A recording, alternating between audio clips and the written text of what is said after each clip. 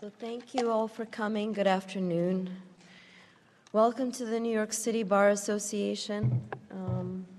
It's a very old, reputable place, as you can see. It sort of makes you feel small in this room, and it's quite impressive and monumental, but it's not about looks, really. It's about what happens inside of these halls and what people accomplish and how we try to adhere to the rule of law. And as we know, these days, in all sorts of ways, in all sorts of countries, rule of law is something sort of deceptive. We have to chase it instead of trying to really harness and make it a commendable way of supporting people and the world. And today, we're gathered here today on behalf of the United Nations Committee at the New York City Bar Association. I'll first say that I'm co-chair of the United Nations Committee, and Catherine right here is Van Kampen is my other co-chair, and Irvin Nina, where he is, there he is, he's my other co-chair. So this has been, I hate to say something this horrible maybe because it's about the Holocaust, but this has been a labor of love in terms of it's difficult, it's a difficult event to try to gather people together for, because a lot of people, first it hurts, there's a lot of pain involved, and that type of tragedy, as you know, is not something that you go see lightly, and to bring and conjure up those feelings that you might have if you watch reels or if you grew up in a family like I did.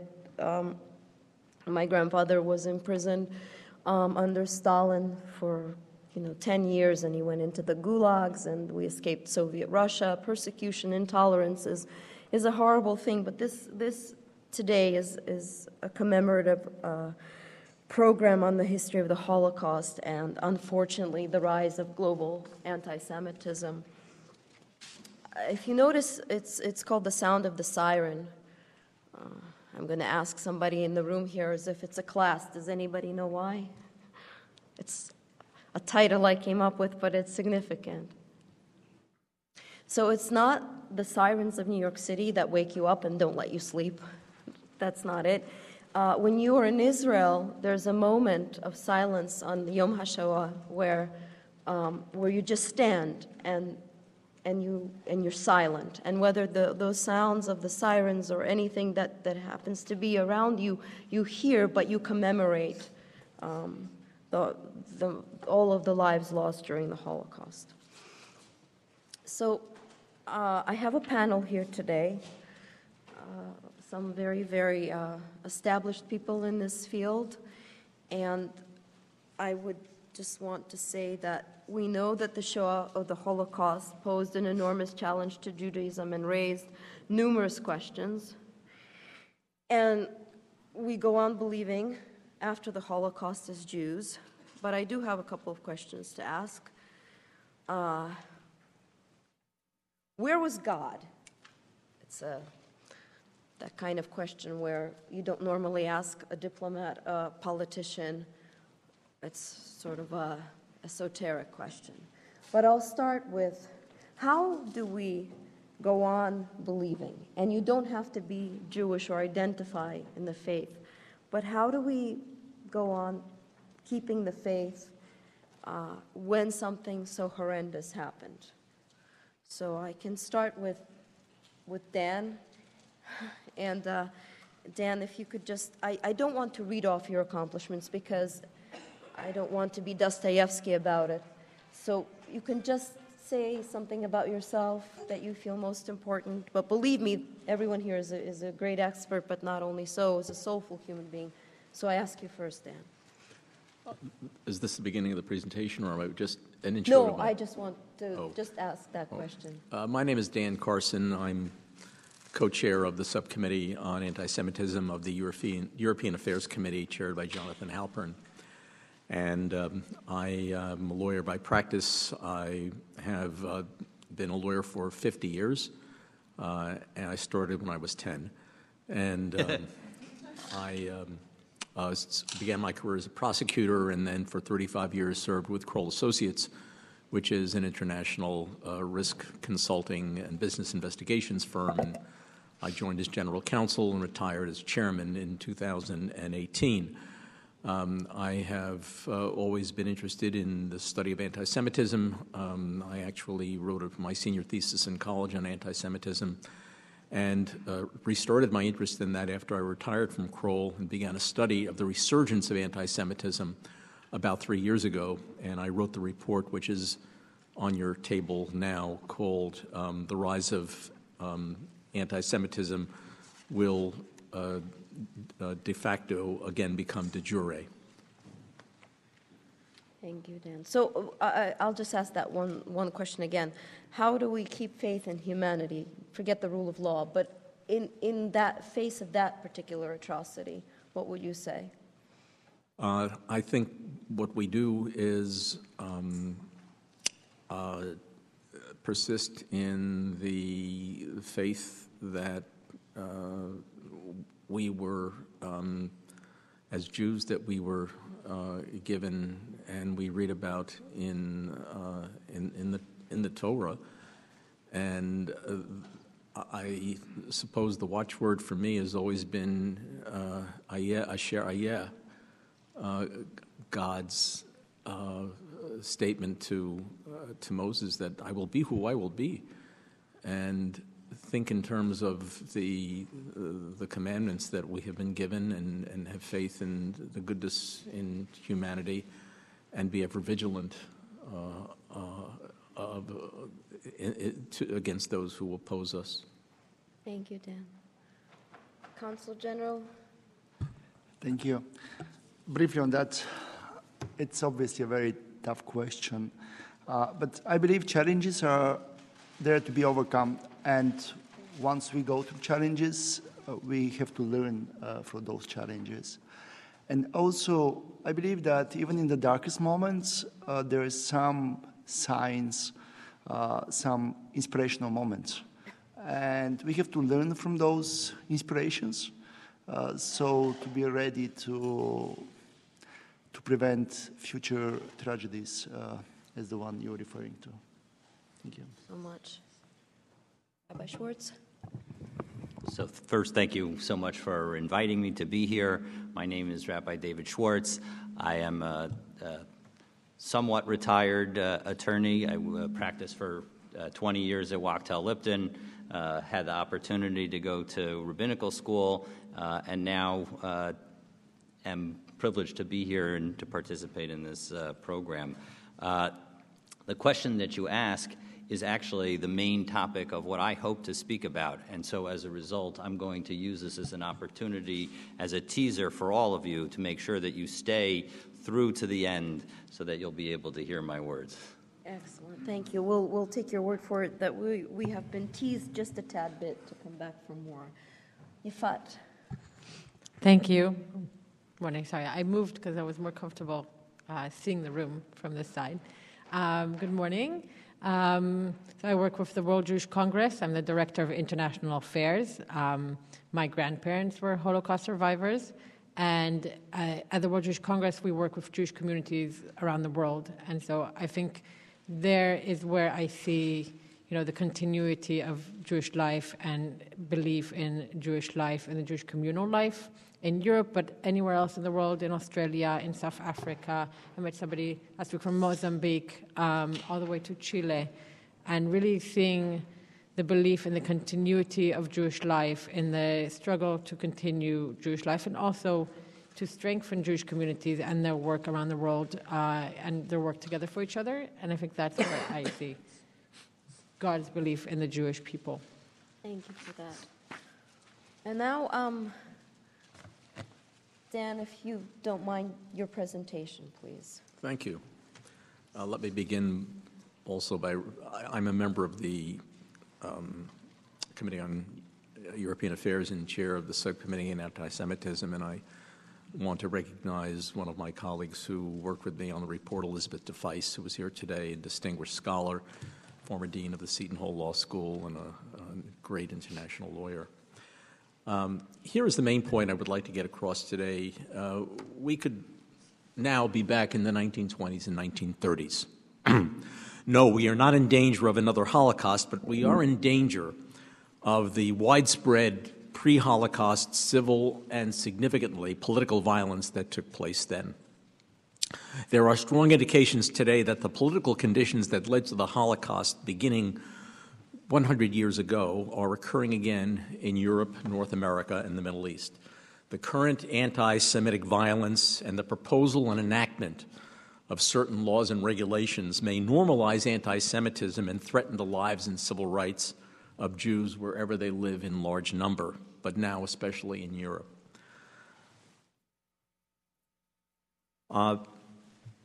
We know by every measure, poll, and study, anti-Semitism has escalated, especially so in the last 10 to 12 years. This slide could actually even be updated and show an even greater increase as reported by the organizations that are cited there. We also know that there is, as the author Daphne Calote pointed out just 4 days ago in the New York Times, a shocking lack of knowledge across all age groups regarding the Holocaust.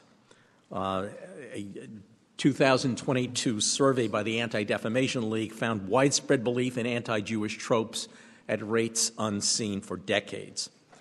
3 years ago, I began research on the resurgence of anti-Semitism in Europe. What I found, in addition to the attacks on people, synagogues, Jewish centers, businesses, and cemeteries, was the reappearance of what I call, quote unquote, official anti-Semitism.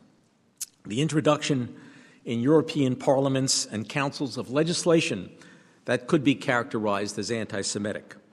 The laws and regulations fall essentially into three categories. First, legislation, what I call the historical memory laws. Legislation that prohibits speech or writing that alleges that any country collaborated with the Nazis or was responsible in any part for the Holocaust, despite the irrefutable evidence and historical record that their governments either had formed alliances with the Nazis or collaborated with them. This was legislation that essentially expressed the view our country was invaded, we were victims, we had nothing to do with the Holocaust. The other categories are laws that restrict or prohibit the ritual slaughter of animals in accordance with Jewish kosher and Muslim halal law. And third, last, categories, legislation that seek to make circumcision also required by Jewish and Muslim law illegal. Why am I making this alarmist, provocative statement that we are in danger of a relapse to 100 years ago? I believe that if you took a poll among even educated people about anti-Semitism, most people would say that they're aware that over the years, over the centuries, there have been episodes of persecution against the Jewish people. They would know that the Jews were blamed for the crucifixion of Christ, that Jews were blamed for the Black Death in the Middle Ages, and that they were victims of persecution in Russia and Eastern Europe in the late 19th and early 20th centuries, and of course later were murdered in millions in the Holocaust. All of that is true, but very far from the complete truth. In fact, anti-Semitism and violence against Jews in history is far from episodic. Laws and regulations that discriminated against Jews were enacted and have existed in almost every European country in an uninterrupted continuum from the early Middle Ages, the very formation of bordered countries, through the onset of World War II. I want to make sure I'm on touch with my slides. Another assumption is that the Holocaust began with the rise of the Nazis to power in 1933 and spread throughout Europe thereafter as they conquered and occupied nation after nation, beginning with the Anschluss, the occupation of Austria in 1938. In fact, the Holocaust was a slow-moving process that began with pogroms and anti-Semitic laws in the very countries listed in this slide. From the immediate end of World War I and escalated across Europe gradually over a period of 20 years, starting well before the Nazis came to power and well before the Anschluss.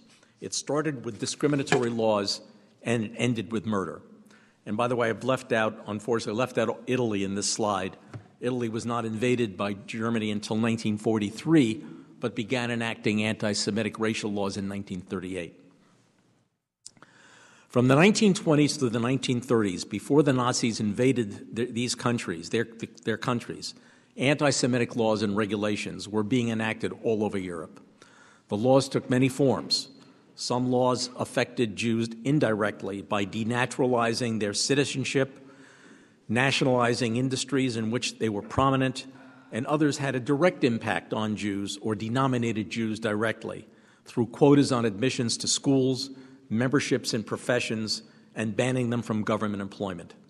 But many of these laws did not specifically refer to Jews. Then when the war began, and under occupation, the anti-Semitic laws increased with the cooperation of local governments and the local populations. Germany alone enacted 900 different laws that directly denominated Jews. And if you visit the Jewish Museum in Berlin, they have a remarkable exhibit in which these laws are listed on banners that take up almost the entire room. If we move in time from the end of World War II to the beginning of the 21st century, anti-Semitism doesn't disappear, although it is diminished, obviously because the Jewish population in Europe has essentially been exterminated. But now, in the 21st century, anti-Semitism reemerges for many reasons, and the violence has escalated as well. Nationalism, nativism, and that form of communication we all hold in our hands, the cell phone, which carries with it the internet. What we are witnessing now are the warning signs of anti-Semitism, not just in the general population, but that has the seeds of government sanction. Today, politicians and political parties have succeeded in enacting or have introduced laws that directly proclaim their country's innocence during World War II. What is very disturbing about these laws, be they proposed or actually enacted, is that they resemble the enactment of the explicitly anti-Semitic laws in Europe that were enacted in the 1920s and 1930s. What drew my attention originally were the recent laws and regulations in Europe that were not specifically addressed to their Jewish populations, but clearly impacted them. The laws that are cited here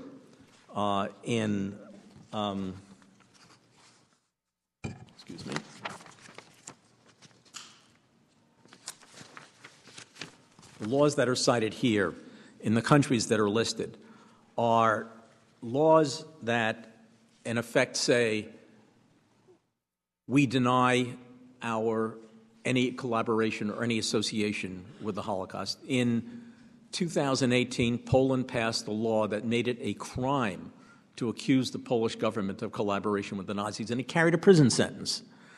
After much pressure, that criminal aspect, or the imprisonment aspect of the law, was repealed, but you can still be charged, you can still be imposed with a civil fine for making that allegation. Then you have a law cleverly enacted in Latvia in 2022, which provides for reparations to the Jewish community some decades after the war, but also affirms that the Latvian government had nothing to do with the Holocaust. In Lithuania, there have been attempts to introduce such legislation. The Holocaust, you can argue, actually almost began in Lithuania. And that legislation in that country was not successful. The other category are the laws that prohibit kosher slaughter. They don't mention Jews, they don't mention kosher, but it has the effect. And in 2 of 3 provinces in Belgium, kosher slaughter is now prohibited, which was upheld by the European Court of Justice. There have been efforts to ban circumcision in European countries, in Iceland and in Denmark. You don't have to mention Jews, but if you're enacting a law that prohibits circumcision, you know who that law is aimed at. It's aimed against the Jewish and the Muslim populations. And it goes on. As late as 2022, there's a law enacted in Latvia. 2022, a law in Russia. The alliance, the Ribbentrop-Molotov Pact is a matter of historical record, but if you allege that the Russian government was allied with the Nazis, that's a crime in Russia. There has been major opposition to this. 20 countries prohibit Holocaust, the Holocaust denial, speech that denies the Holocaust. There are laws that require education about the Holocaust. But as strenuous as this opposition has been, there was opposition back in the 1920s and 1930s. Deborah Lipstadt, who is a distinguished professor at Emory University and is now the special envoy against anti-Semitism for the State Department, when she speaks, she will tell you that if you are looking for the local synagogue in a European city and you can't quite find it, but you're in the neighborhood, and you stop and ask someone, where can I find the synagogue? They'll tell you, just go look for the soldiers with the submachine guns. That's where the synagogue is, because that is the level of protection that is required to protect members of the Jewish faith, not only now increasingly so in the United States as well. The Holocaust did not occur in a vacuum. It was not an isolated period in history. It was the culmination of centuries of anti-Semitism. We are, I think, and this may seem extreme to some, we are in the early 1930s version. A few countries pass laws that impact their Jewish citizens, and the world takes little or no notice. We have a law here and a law here that denies complicity with the Nazis, and a law that puts a sunset on reparations, as do laws in Poland and Latvia, and a law that prohibits kosher and halal custom. And it starts to look like a familiar direction. I invite you to look at the appendices in the report which my committee published and the Bar Association published. And at the very back, there are appendices of the chronologies of the laws that were passed in the 1920s and 30s and the laws that are being passed now. And if you put them side by side, the very first law in Germany that can be characterized as an anti-Semitic law was an anti-kosher law in Saxony in 1933. That's how it starts. And as a final note, I will just point out to you that as late as 2020, if you went on the website of Oxfam, you could purchase a copy of the Protocols of the Elders of Zion. How it got there, ignorance of history, it was taken down, but my point is it really has never gone away. It's not just that it's back. It has, like a latent spore, reemerged, and it is something that we must constantly be vigilant about and pay attention to. Thank you.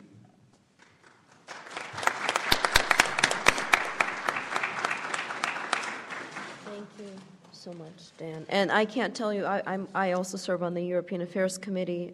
It's about second year now, and I can't tell you the amount of work that Dan has done, including the members of the committee. It's been phenomenal to just put everything together historically, because there's a whole historical concept. And before we move on to Counsel General of Bulgaria, I will say that it's not really an anecdote, but I was in Berlin recently, and I had shared this with the MENA committee. I'll share it with you because I'm not afraid. It's a little bit on the tender side. But so the Hanukkah lights were about to be lit in the center of the city. And this was my first time in Berlin, and I'm standing, and I hear three people on the phone, and one of them gets on the phone and says in either, I couldn't quite tell, Polish or Ukrainian, and says, I can't believe these kikes have their menorah up. And I kind of stopped for a second. I looked at these people, and I understood that they themselves are not native to Germany, and that they were perhaps emigres or maybe refugees. And that was sort of an assault to the conscience, because I came as an emigre, as a refugee, having been the victim of bias, prejudice, whoever hounds the Roma, hounds the Jews, hounds the African American community or the Asian community. And I couldn't believe they said that in the center, smack in the center of the city. And I just stood there for a while and thought about that. So it is definitely anti-Semitism on the rise, if you can hear this vitriol, if you can hear those kind of, that kind of hatred, even to this day. And now I'll go on with you. Thank you. If you don't mind, I will take you. Please, take my... so I could see everybody. By all means. Hi, my name is Angel Angelov, or Angel Angelov. I know it sounds peculiar. I'm the Consul General of Bulgaria. I arrived here back in August of the last year. But before that, I worked for 11 years at our permanent mission to the United Nations.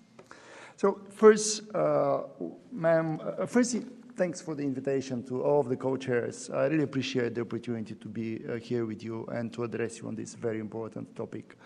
Ma'am, when you mentioned about the title, The Sound of the Siren, and the reason you put it there, yeah, I'm aware of that tradition, and I've been in Israel when the siren was heard, but I also am fully aware of other incidents of sounding the siren. For example, when you go to some of the kibbutz near the border with Gaza, and when you hear the siren, you have a certain number of seconds to hide.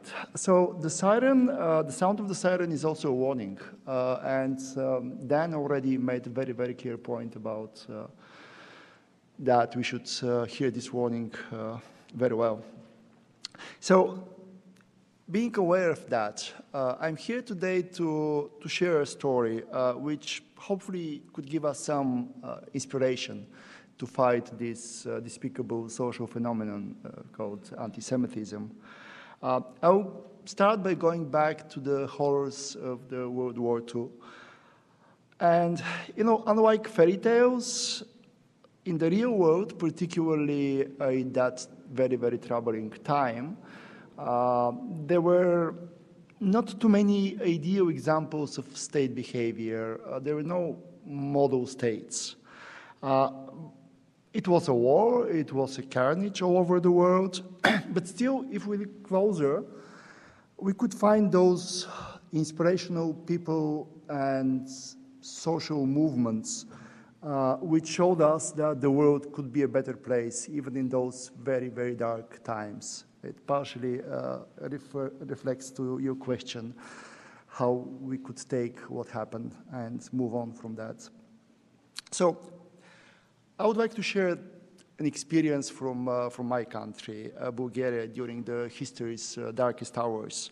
This year, Bulgaria marks the 80th anniversary of the rescue of 50,000 Bulgarian Jews during the Holocaust. And we also honor the memory of all of the victims of the Holocaust. We pay tribute to the courage and the moral integrity of those Bulgarians, among them politicians, clergymen, intellectuals, and ordinary citizens who made it possible. This act of bravery, intolerance, is a source of national pride. Not a single Bulgarian Jew was deported to Nazi death camps or killed in Bulgaria. The entire Jewish community of Bulgaria, numbering around 50,000 people, survived the Holocaust. In fact, Bulgaria is the only country in Europe in which the Jewish community grew naturally during the war due to demography. The Bulgarian state facilitated the transit of Jews from Central Europe who were fleeing the Nazi terror. as representative of the Bulgarian Foreign Service, I'm proud to note that our embassies and consulates in Europe issued more than 15,000 visas for Jews escaping the horrors of the Holocaust. Actually, many of those Jews use Bulgarian ships to move towards historic Palestine. Having said that, let me repeat again that we speak about the darkest period in the world history. And I doubt there are any states that do not have some painful memories and regrets from that period of time. Pretty much anyone, I believe. So my country is not an exception from that. And some of the things Dan already referred to. A year and a half after the beginning of the war, Bulgaria was forced to abandon its neutrality. At that time, our king was very aware of our history during the First World War and the Balkan Wars before that, so he knew that the Bulgarian society is not ready for getting into another war. So for a relatively long time after the beginning of the war, the government was trying to postpone entering any of the fighting sites. At some point it was impossible. Due to the results of the war, the battles between the Italians and the Greeks, the German army had to come in. So they pretty much went through Romania. They were on Danube River, the border with Bulgaria, and the option for the government was whether the Germans are going to conquer us or they will just pass through us and continue. So obviously a very, very difficult decision. I'm not here to justify, I'm just giving you the historical context of how that happened. Also, and even more importantly, we remember with pain the tragic fate of 11,343 Jews from former Yugoslavia and Greece, who Bulgaria was not able to save from deportation, organized on Nazi initiative and insistence. The territories were under temporary Bulgarian administration, while Berlin considered them to be under the full and direct power of Germany, and the Jews living there to be under German jurisdiction. Bulgarian official and public figures have honored on numerous occasions the memory of those innocent victims. In a declaration of our National Assembly in 2013, they condemned the criminal act of the Nazi regime and expressed regret that the local Bulgarian administration was unable to stop the deportation despite the attempts of Bulgarian citizens, public figures, and clergymen. Bulgaria, as Dan said, regretfully also adopted anti-Jewish legislation under the influence of Nazi Germany. But due to the deeply rooted tolerance of the Bulgarian society, anti-Semitism never met with general sympathy. And I'll quote you a cable from the Nazi ambassador to Bulgaria, Adolf Beckerle. He complained to Berlin that Bulgarian people lack, quote, the ideological enlightenment, unquote, that the Germans have. He further explained that, quote, the Bulgarian, who was raised with Armenians, Greeks, and Gypsies, doesn't see in the Jews any flaws justifying taking special measures against them. I'll stop here with the historical overview and let the scholars study the past and its immense complexity while accounting for the broader context of the events that took place during these troubling times. I would like to underline, however, that the saving of the 50,000 Bulgarian Jews during the Holocaust taught us a lesson about the essential role of civic mobilization in support of freedom, rule of law, and human rights.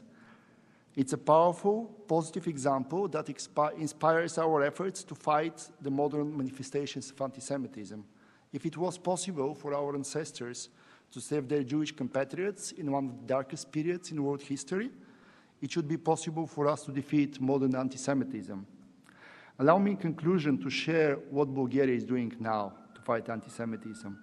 The historic tradition of tolerance I was referring to represents a solid foundation for the consistent effort to fight hate and intolerance, including all manifestations of anti-Semitism. The fight against anti-Semitism is one of the leading priorities of the Bulgarian government in the field of human rights. With the international organizations, Bulgaria persistently opposes all anti-Semitic initiatives and manifestations.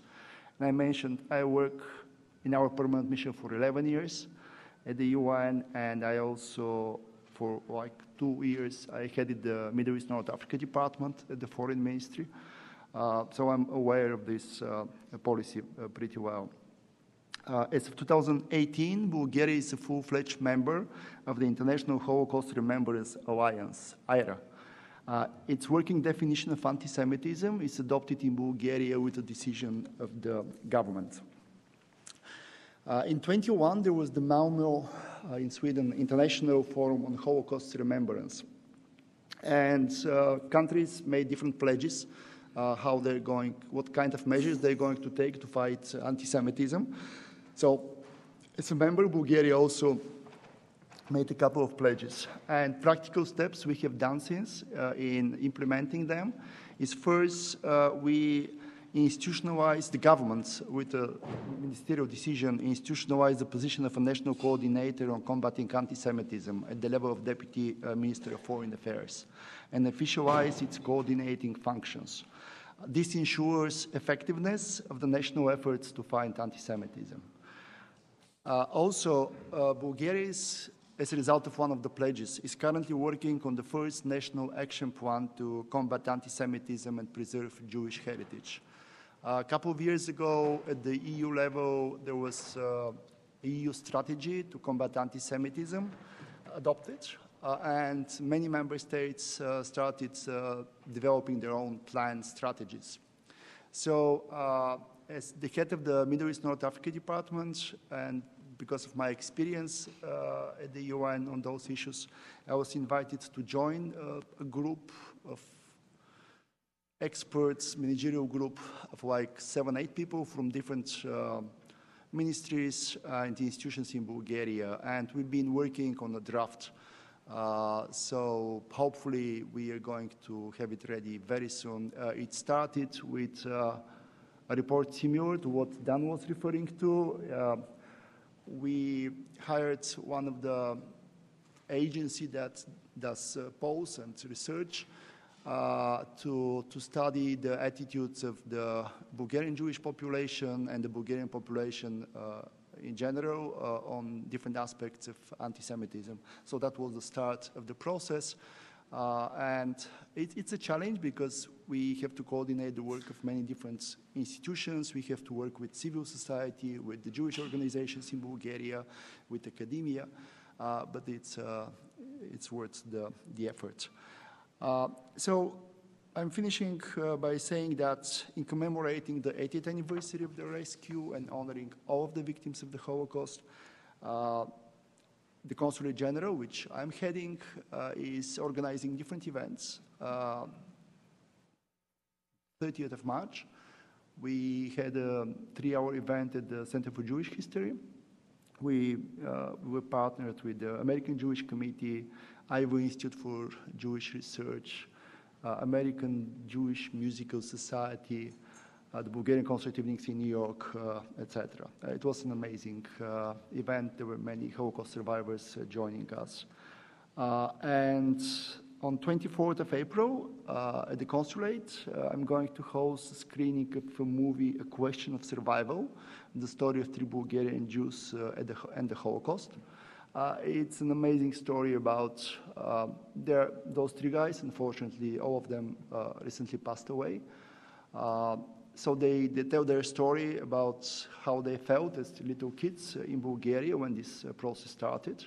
It was very dramatic, let me say, that at some point there was an order given that a certain number of Bulgarian Jews, again, I told you there were 50,000, so a certain amount of them were rounded up, brought to the train station to be transported somewhere. People had no idea. But fortunately, the order was rescinded.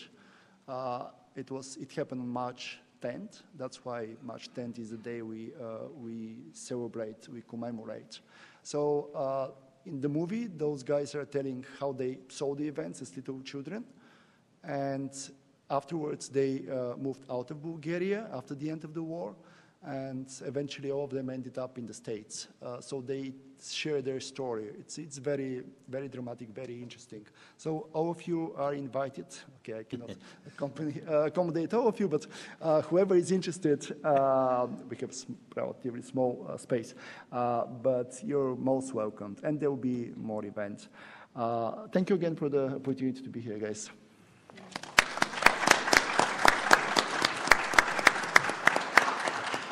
Thank you so much, Counsel General, and for relaying this information to us, and also for it's moving to know that we have some sort of recollection and that we remember and commemorate, but also that we now place safeguards for this to again never happen, because I always say that the worst atrocity is the deep complicity that people have. So thank you for that. Yes.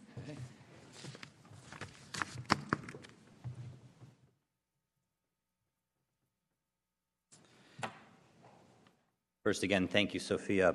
It occurred to me that there's actually another meaning to your title, The Sound of the Siren, that we think about the siren song, something that is attractive and yet very destructive, and that I think also speaks to anti-Semitism. And so I think that your title was quite appropriate. I ask that you all please rise as I lead us through the memorial prayer for the 6 million Jewish and other victims of the Holocaust, along with the millions of others.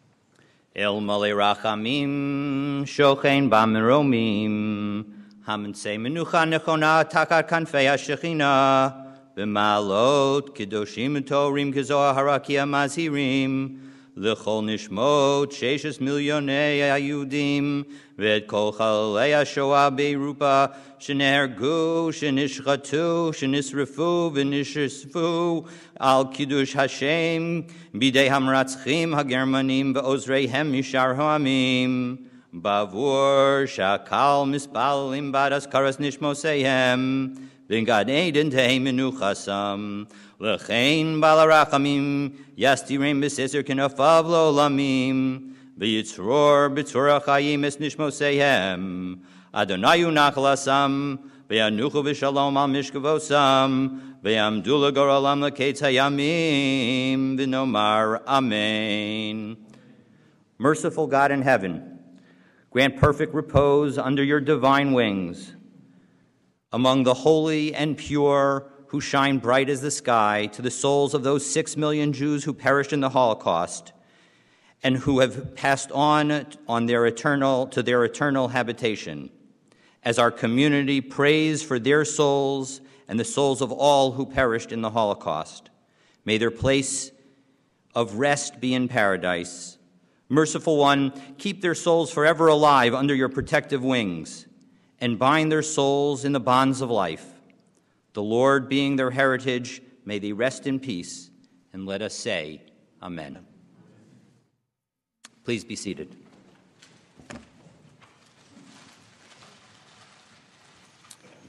When Sophia reached out to ask that I share a few words today, she asked that I address some of the most difficult questions regarding the Holocaust.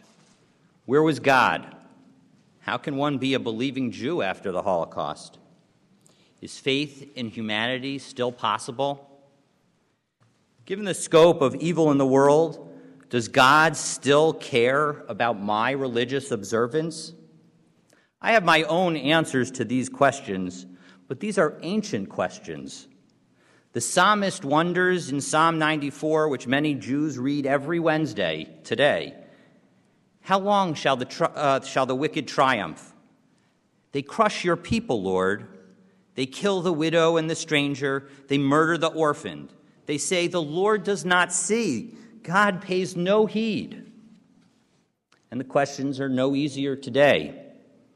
Lucy D., along with her 2 daughters, Maya and Rena, murdered while driving along a highway on a way to a picnic and a hike. Tourist Alessandro Perini, killed in a car ramming attack that also injured 6 others. The shooting deaths of two brothers, Hillel and Yagel Yaniv, yeshiva students who were heading home from their school. The car-ramming death of a 6-year-old Yaakov Yisrael Paley and his 8-year-old brother, Asher Menachem, all of whom were murdered since the beginning of February. As Dan Karson mentioned, all this highlights how anti-Semitism and persecution of Jews is ancient and yet remains troubling today. So where was God? The answer to this question and the difficult question of evil in the world requires introspection from each of us. Elements may include how we understand free will, our faith that God's judgment spans both this world, the world we live in, and what happens after we die. The need to make space for humanity to respond to evil, and like the story of the saving of 50,000 Jews in Bulgaria, shared by Ambassador Angelov, and the effect that we can have when we are there for one another after tragedy. Whatever answer we offer, we must be careful that we never blame the victim. Remarkably, Judaism does not offer a single answer to these questions. In a lecture to his Park Avenue Synagogue congregants that I happened to cross this past weekend, Rabbi Milton Steinberg noted that Judaism does not have a required creed or dogma.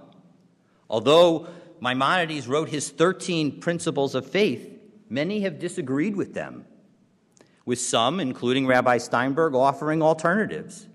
These principles include things like faith in God and God's omniscience, belief in reward and punishment, and trust in the prophets and in the Bible. However, none of the principles that have even been proposed come close to addressing these questions. So where does that leave us? I encourage you to develop your own answer to these questions. If these questions really trouble you, talk to a rabbi or a spiritual leader. But don't, whatever you do, don't let them paralyze you. Judaism says to act. In the Ethics of Our Fathers, the 2nd chapter, the 21st Mishnah, it says, Lo alecha hamalacha ligmor, v'lo ata ben chorin livatel mimena. Loosely translated, you don't have to complete the job, but you're not exempt from trying. You're not exempt from trying. And indeed, I don't know whether it was intentional or not, but today is the 80th anniversary of the Warsaw Ghetto Uprising, April 19th, 1943. You can make a difference. I want to close with something shared by Rabbi Herschel Schachter in a letter to his parents explaining his decision to enlist in the Army in World War II. Rabbi Schachter would eventually become known as the Rabbi of Buchenwald, as he entered and served the concentration camp victims there upon the camp's liberation on April 11th, 1945, just over 78 years ago. Before enlisting, Rabbi Schachter already had a pulpit, serving Congregation Agudat Shalom in Stamford, Connecticut, so not that far away, beginning his service in May 1941, i.e. just before Pearl Harbor, and shortly after his ordination. As the youngest child to his parents, they were very opposed to his enlisting, figuring that he could best serve the Jewish community by remaining in his current position. Rabbi Schachter responded in his letter by offering a new take on the Garden of Eden story. After Eve gives Adam some of the forbidden fruit and the couple realizes that they are naked, they hear God passing through the garden, so they hide. When asked, Adam explains to God, I heard your voice in the garden, and I was afraid because I was naked and I hid.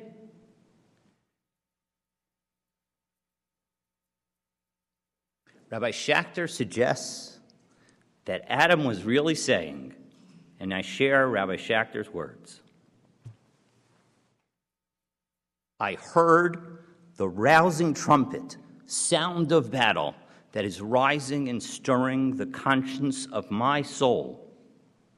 But I'm afraid to enlist in the armed forces to fight, to protect my life, the lives of my relatives, and the existence of my people.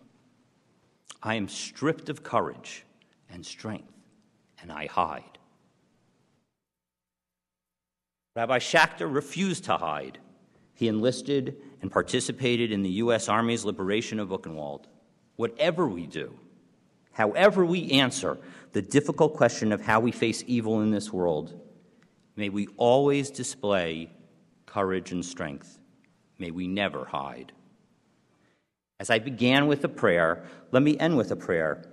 This is the prayer that we say every week in my synagogue on behalf of the United States of America. It is a prayer inspired by the tremendous good that this country is capable of performing, consistent with displaying the necessary courage and strength of character to never hide from doing what is right. As I asked at the beginning, I ask now again. Please rise.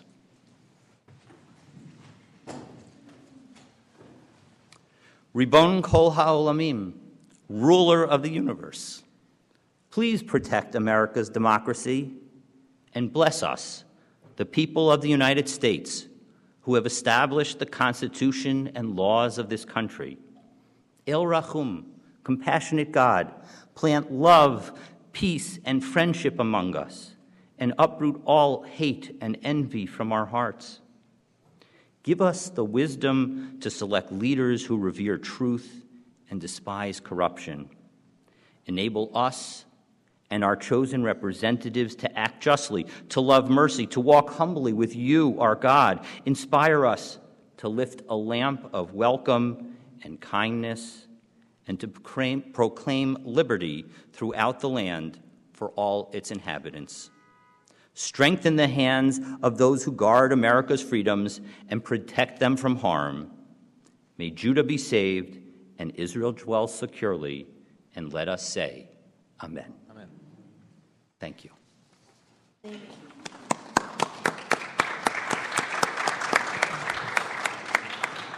Thank you, Rabbi Schwartz. Before I go on to Yefat, and thank you for your prayers, I came to this country, as I said, as a refugee, and America is indeed a great country, as it gives refuge, and whoever stands beside the Statue of Liberty, as you walk around, you see and you read the words, the remarkable poems that are so inspiring.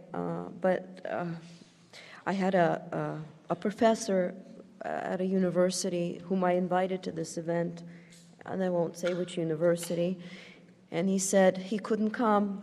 And I said, why? You're busy. And he said, no, I'm not busy. I don't want to come because this is something that it doesn't really concern America. He said that, and he's Jewish. He said, I understand you come from Eastern Europe, and I understand you come from a family of refugees, and I understand that you were fleeing persecution, but that only occurs there. It doesn't happen here, so why should I be worried? And I don't want to take my time to hear this, because it's not going to affect me or my family. This professor's in his 70s, so maybe he should know better, because that's exactly what the Jews thought when they were in Germany, and they didn't want to face a reality that was softly approaching, but then that ended in Kristallnacht. And so I said, you're making a mistake, because it can happen here. And in fact, there has been a rise in anti-Semitism with the desecration of temples, beaten up of rabbis, the hate, the vitriol, all those things that are written in the reports that you have. So I'm very glad that we commemorate this today to make sure that it doesn't happen. Yefat, you can come up if you like. I'm okay for mine. Thank you. And thank you for inviting me to speak here. As you mentioned, it's Yom HaShoah, or in Hebrew, actually, Yom HaShoah VaTkuma.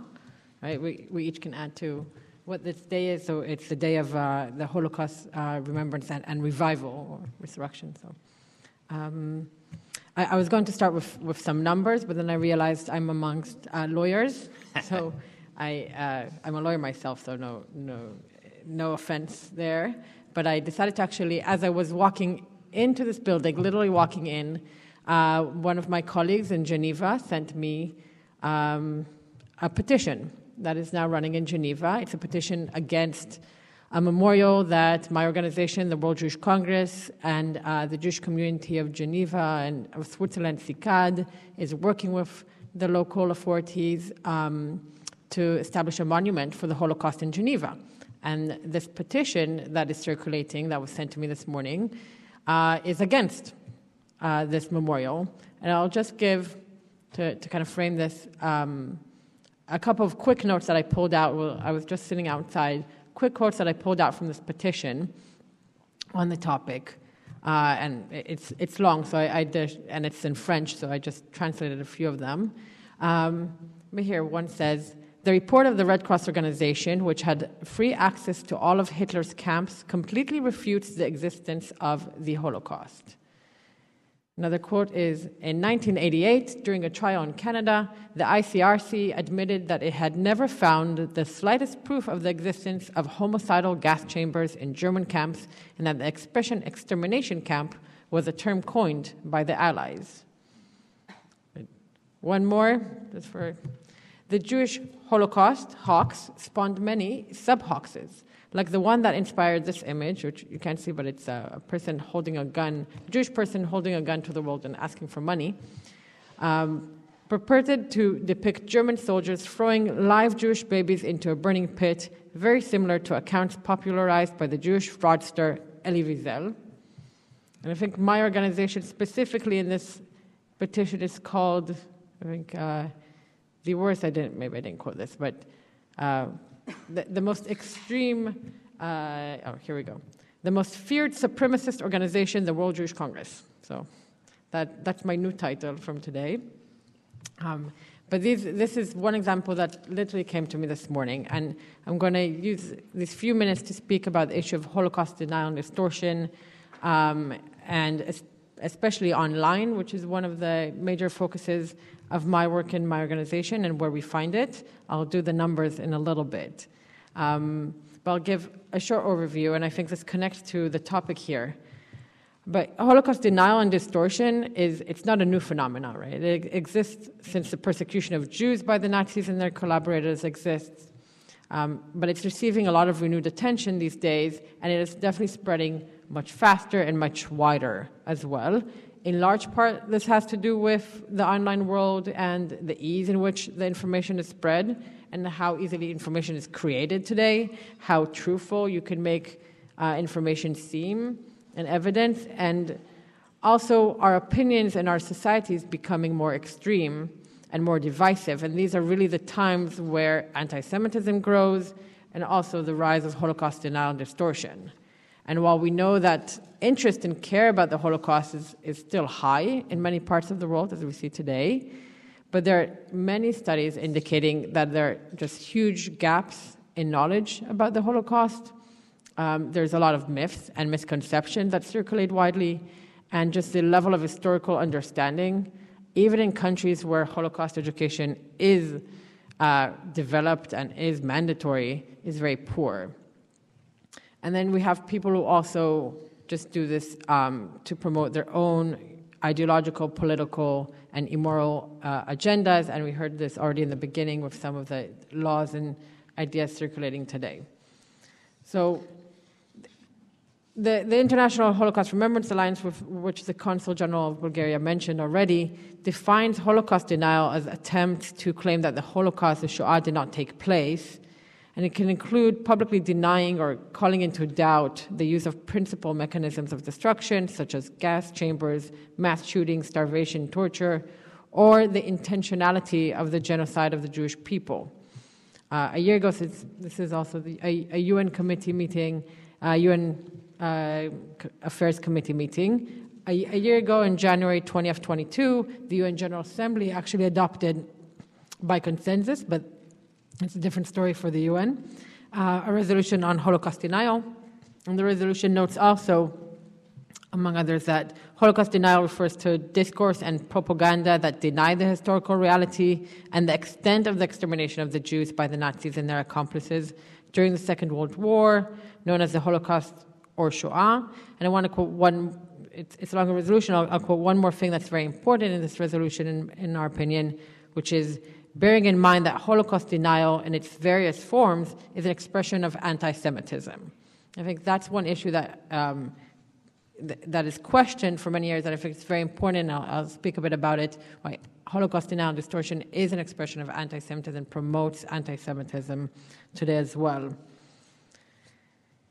And also distortion, the issue of distortion doesn't deny that the Nazis and their collaborators sought to murder the Jews of Europe, but it really significantly and purposefully misrepresents the historical records.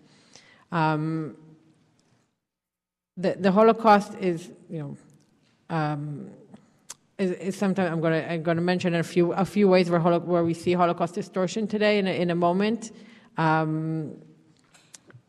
and distortion. But we really speak today a lot more about the distortion because it's a way where people can kind of claim, well, we're not denying that the Holocaust actually happened, but in many ways, by distorting the facts, you're diminishing the Holocaust, the story of the Holocaust, the intentionality of the Holocaust, trivializing these events and causing a lot of harm, a lot more harm sometimes than denial itself today, which is easier to refute with facts and with knowledge. So why does this matter? Hardcore Holocaust deniers are driven a lot of times by kind of far-right extremism ideology. They're deeply anti-Semitic in their worldview. This is part of their ideology. But it exists also in other circles, right?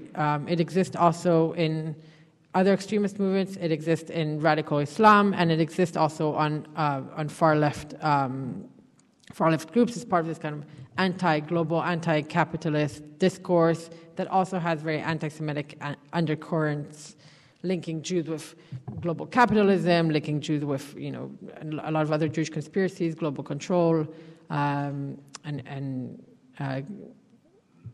global control and global capitalism. A degree of anti-Semitism must be at play when you accept any questioning of the Holocaust. I'll be the second one to quote Deborah Lipstadt today, the U.S. Special Envoy on combating anti-Semitism, and a scholar on Holocaust denial. But when she points out, she says, the first question anyone would ask themselves when faced with such information is, why would Jews make this up?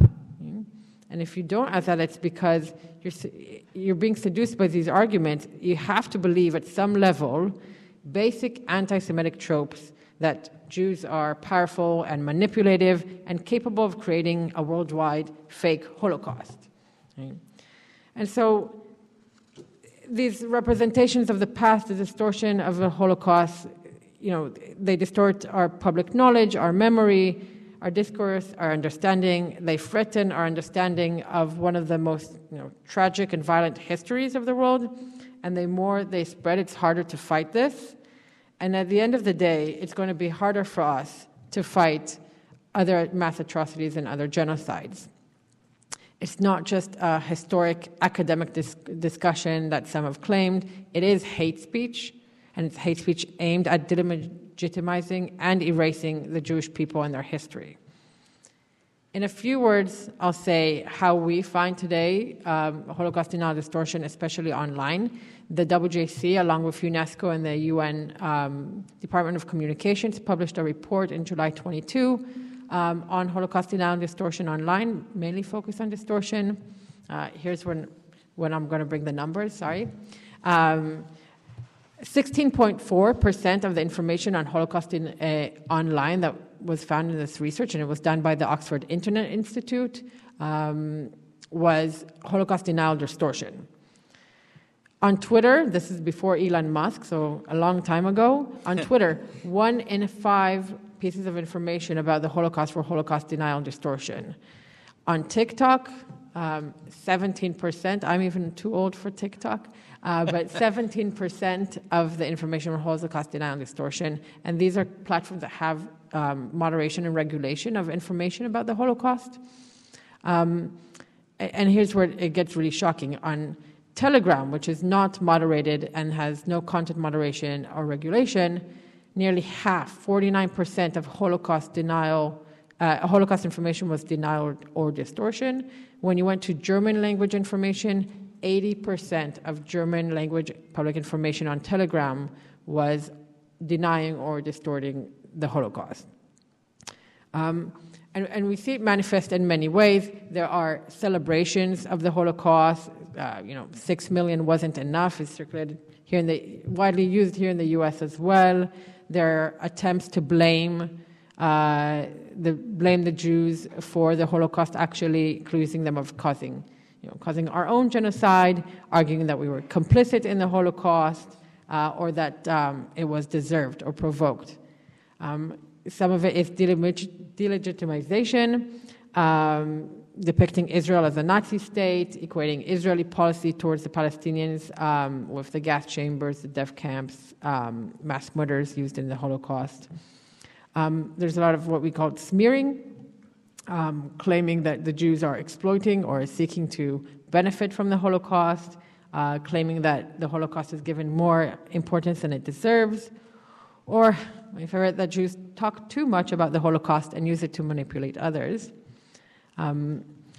There's also the issue of equating the Holocaust with other worldwide events, and I'm not saying that equating at any point the Holocaust to mass atrocities is wrong or in any way a Holocaust denial distortion, but there are definitely ways and lines where equating the Holocaust to other atrocities diminishes the intentionality or the intent. And then we've all been through some years of COVID, so a lot of our work during these last few years has been about kind of explaining and trying to convince, especially internet and social media companies, why equating COVID measures to Holocaust measures and Nazi measures against Jews and others is wrong and is hate speech as well, and denying and distorting the Holocaust. So those are parts of equating the Holocaust that diminish its memory.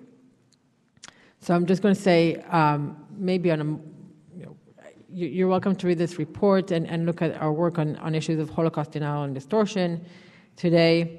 But I want to note maybe a few things that can be done, and two issues two areas which are especially problematic. But one thing that can be done, especially like forums like this, obviously education. I think that's one thing where the more I dive deep into this, I see that by the time our children and grown-ups face this information, if they didn't have any other information, digital literacy, media awareness, knowing how to look at resources and understand what the resources are that you're looking at, by the time they reach it online, in France it was noted that 40% of students found information about the Holocaust online first, and most of that was Holocaust denial and distortion information. It's too late. And so we really need to work, my kids are young, but we need to work from an early age, but also work across the population on education, digital literacy, and spread accurate and credible information as much as possible. The World Jewish Congress, along with UNESCO, also worked with social media companies on integrating credible information into the social media. So if you, again, not TikTok, but we can do it on Facebook maybe. If you open Facebook or TikTok or Instagram today and you actually search for something like Hitler or Treblinka and words associated with the Holocaust or Holocaust deniers, and David Irvine, who was the Holocaust denier in Deborah Lipstad's trial on the issue, you will actually be prompted to, there will be a definition of what the Holocaust was, and you will be prompted to aboutholocaust.org, which is a website of WJC and UNESCO with facts about the Holocaust. So also on TikTok and getting a lot of publicity, hopefully on some others that we're working on soon enough. So education, doing positive education, putting credible information out there is key. And again, since we are with lawyers, I will finish with maybe a note on legislation. There are over 20 states that have laws against Holocaust denial and distortion or Holocaust denial. I think any legislation that can either work on, well, in New York now there's legislation on Holocaust education that needs to be implemented, but also on issues such as Holocaust denial and genocide denial really makes a difference also in the online sphere. I'll finish there.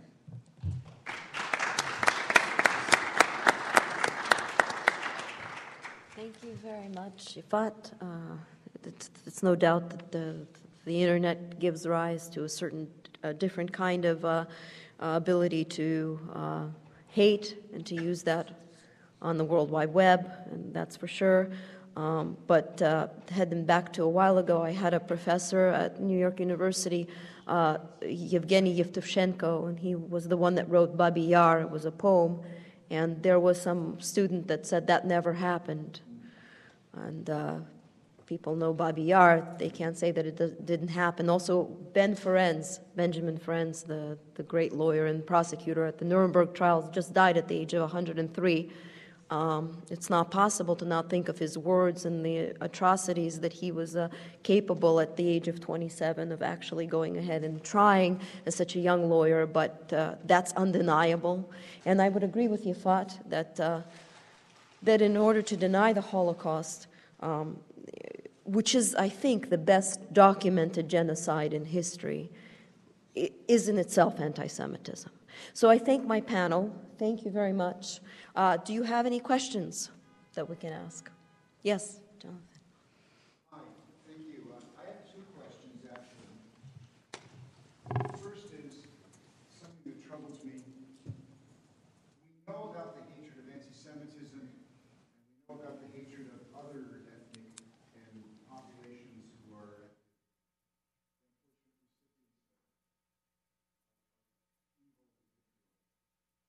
Is there an essential difference between them? That's one question. Okay. You want the second one now, or should I hold my peace? I won't be answering. Panelists, would you like the second one right now hurled at you, or would you take? Yes, we would like it right now. Okay. Yes. Go ahead.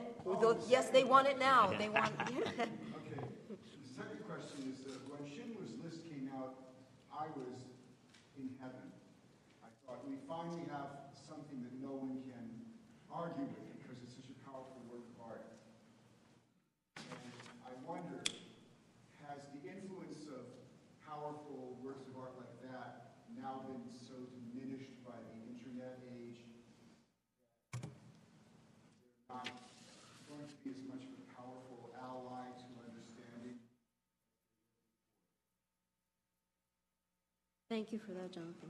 Yes, Dan. Thank you for that question. With respect to your first question, it sounds like is all hate the same? Is that the nub of your question, our role? In shorthand, that could be it. Yeah, I would say no, because a lot of it is dictated by different reasons. The Rohingya in Burma are being persecuted because they're a vocal minority, not necessarily because of their religious beliefs. The hatred that exists between in individual Muslim sects is based in religion. The hatred against Jews can be based partly in religion and partly in the fact that they've historically never had a nation, never had a land of their own. So I think it's a very diverse answer. Your second question about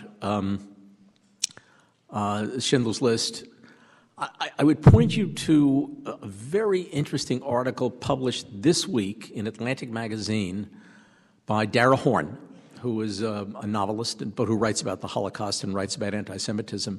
And she made, in part, your point, which is that the study of the Holocaust, the emphasis on the Holocaust, is beginning to trivialize anti-Semitism itself. And she states that this attention to the Holocaust, while benign in many respects, is also excusing or ignoring the microaggressions that exist in day-to-day anti-Semitism. So I would point you to that article, as I said, in this month's Atlantic by Dara Horn. So two really very good questions. And the second one, I think, is you have put your finger on something which is very real. I'll just add that I think that the question about hatred of Jews and potentially others, is an important difference, but at the same time, the effects can be quite similar. And so when the question is sort of like how one deals with it, and in particular how one deals with the ramifications of hate and bias and the like, often it may be appropriate to treat. But when you're trying to address the root causes or understand the hatred itself, I think that actually lumping together or considering them together actually elides over an important difference, and that is the fact that the hatred of Jews seems to come from every single angle. That it doesn't make a difference if you're a communist, so then you can hate Jews because they're capitalist. If you're a capitalist, you could hate Jews because they're communist. The fact that you have that I think is relatively unique and makes it much different. And as a result, when it comes to trying to address the underlying and the goals of trying to eliminate the hatred itself, that suggests that we need unique and different techniques to address that. I wonder whether Yifat has something to say on that particular point. Sure, I'll try and quick comments, and especially what we see in the online sphere. When we started working with companies on hate speech online and anti-Semitism, our first maybe aha moment was looking at the time, Facebook, hate speech policy, and it spoke about derogatory terms, so using derogatory terms towards others and groups based on protective status, and this kind of aha moment was, well, anti-Semitism doesn't fall under this because a lot of times it's the conspiracies against Jews are not about them being derogatory. It's not when you look at the genocide against the Tutsis, speaking of cockroaches, or today. Director in that sense. It's about control, it's about media, it's about power, it's about conspiring together, and so it won't fall under the regular definition of a hate speech. So I think while the hate is similar, the manifestations are sometimes different, and we need to kind of look at those manifestations and how we combat them effectively today. Tomorrow I'm heading to a hate studies conference in Washington and see what people there say about these issues. So I think that's one issue that we especially see when trying to deal with this effectively through hate speech legislation and policies. But I will say that they go together, especially we see online, like when we do even the Holocaust denial and distortion research or online anti-Semitism, it's rarely just Jews in any post, right? It'll be against Jews, against Black people, against Roma people, against LGBTIQ. Like, it's rarely only Jews in posts, and definitely in users as well. The users will go, if not in that specific post, against others. So the hate definitely goes together in the groups, and the same people hate, a lot of different groups for different reasons.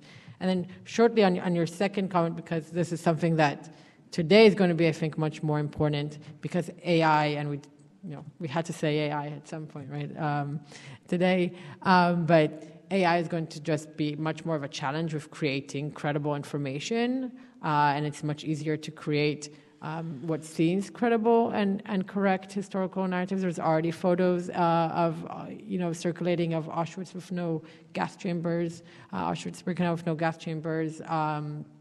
There's images of survivors. There's like deep fake, so an image of a survivor, but they've changed what they were saying to be denying the Holocaust. So it's going to be easier to create that. It's going to be a challenge on the creative part with what AI is going to do to our ability to ensure that the information out there and the creative information out there is also true. Thank you. Yes. Follow-up from this last discussion, might you consider the comparison of the Holocaust with, for example, the massacre in Cambodia a few decades ago, anti-Semitism, and how do you define that term with respect, which I think, how might you define that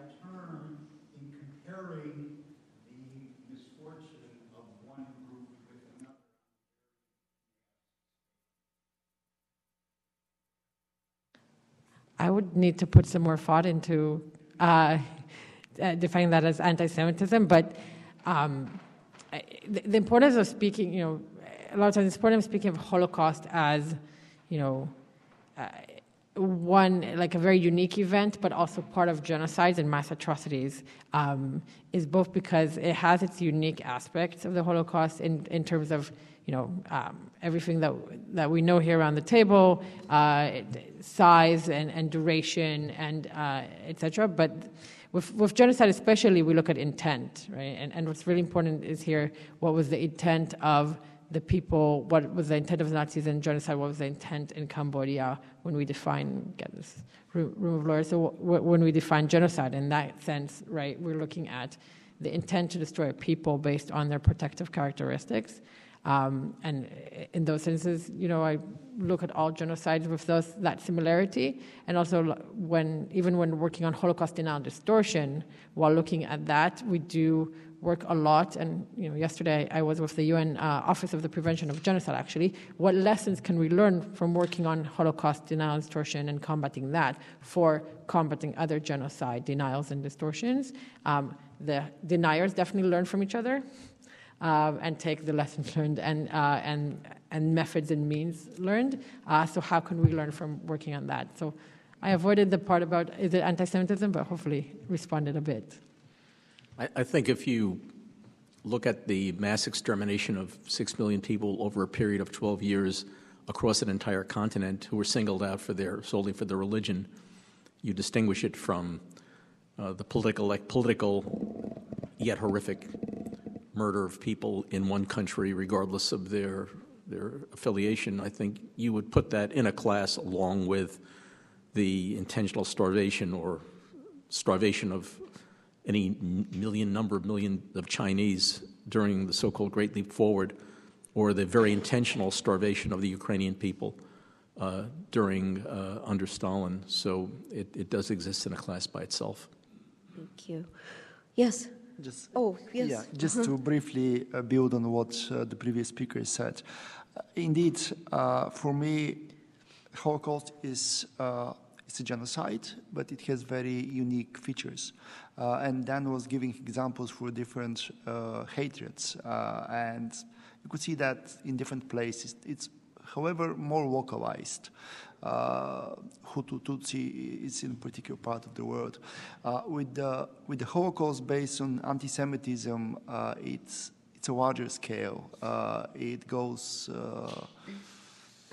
in a global level, which makes it, as said, in a class of its own. And that's why it's so important, however, what the previous speaker mentioned, that learning from that experience, we have to be able to draw lessons and to prevent further forms of genocides. So we always have to be on the lookout for these small steps.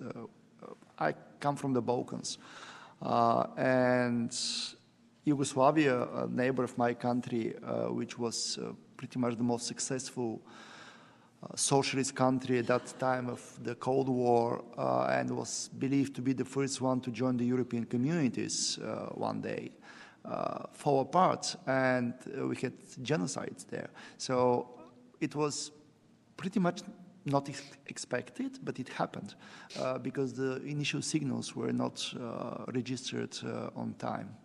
Thank you. Thank you. Anyone else? Oh. Yes, and then I'll go around the, yes.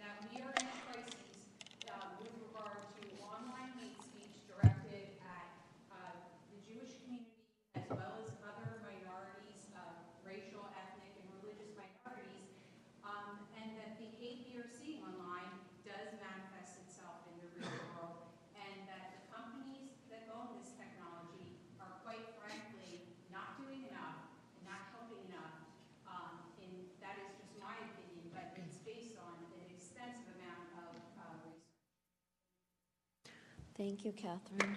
Thank you. Who else wanted to ask? And then you. Okay. Go ahead, and then I'll get to you, Lee. Yes, Mr. Levkov.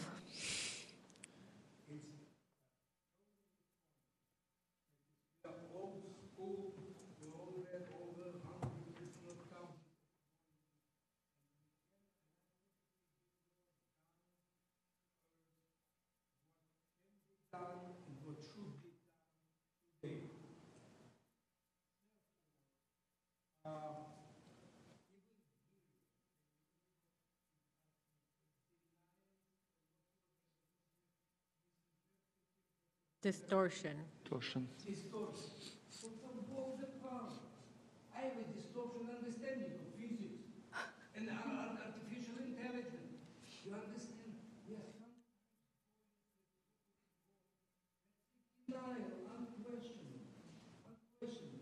What is the framework today of denial which is repeated? And unfortunately, it was not mentioned. Karson, he said religion.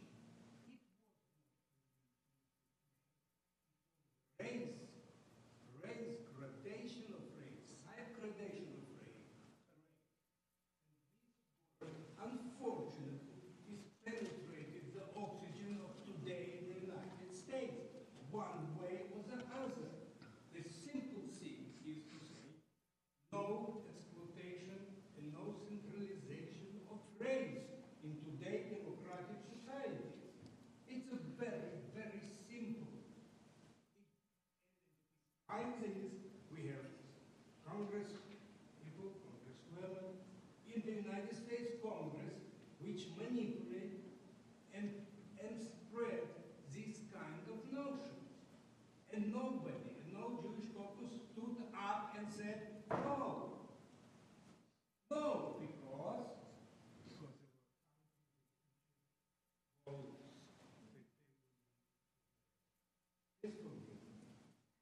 so obvious, will not name the issue, the problem, we shall never come to the solution. Thank you. Anyone else? Lee.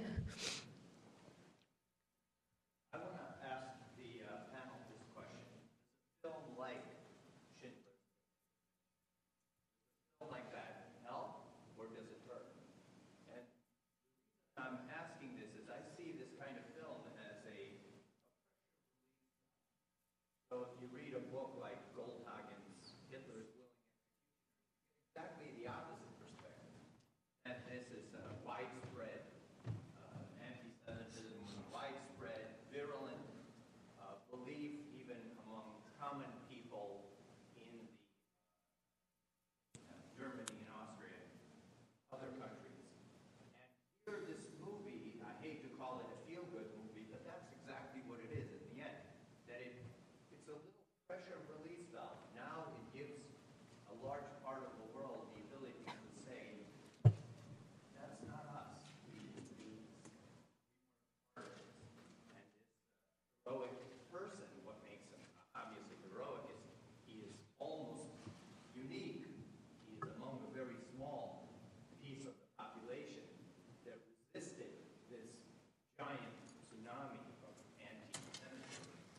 And yet, this film gives people this excuse. So how do you feel? Is this a positive that we have movies like that? Or is it a negative? How do we take something like this and contrast it with Goldhagen's book, Hitler's? Anyone? Thank you. Anyone on the panel want to address? Yeah, I could briefly Yeah. try. Thank you. Obviously, very good question. I see your point, but I believe that with the time, the memories of what happened are disappearing.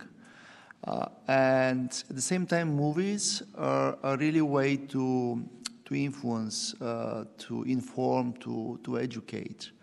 So I definitely see the point of finding this excuse.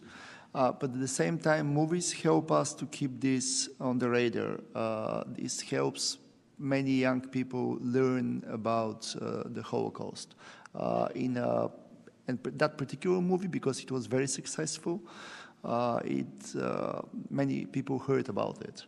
So this is a way, in a way, to have, in foreign affairs, we call it public diplomacy, ways to educate people. But at the same time, obviously, we have to keep the record straight and to go beyond just movies.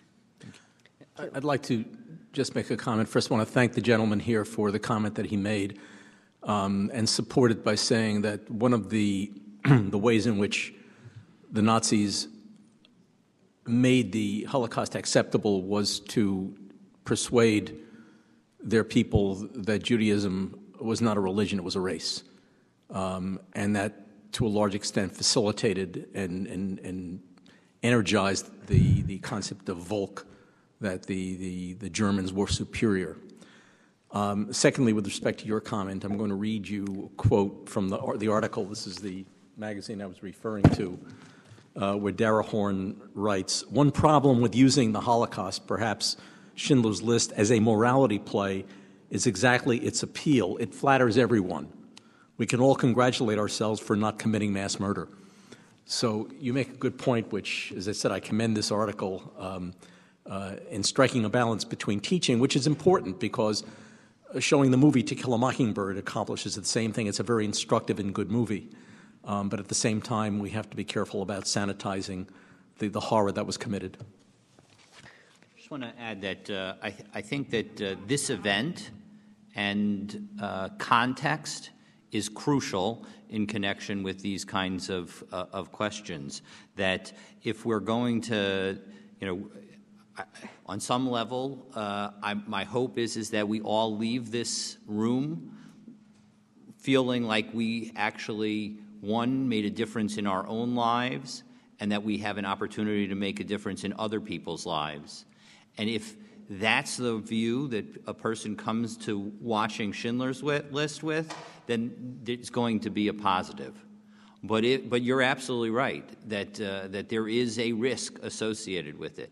And I think we deal with that risk by creating venues in which, like this program, we have an opportunity to discuss the issue and have questions and responses, but also put it into a context in which we, I'm hopeful that we'll have opportunities to hear from others as well, victims of the Holocaust and people who have suffered through some of those times, because that will give us an opportunity to have the relationship that is actually a positive relationship with the movie of Schindler's List, which is to say, I could be that person running around during the selection.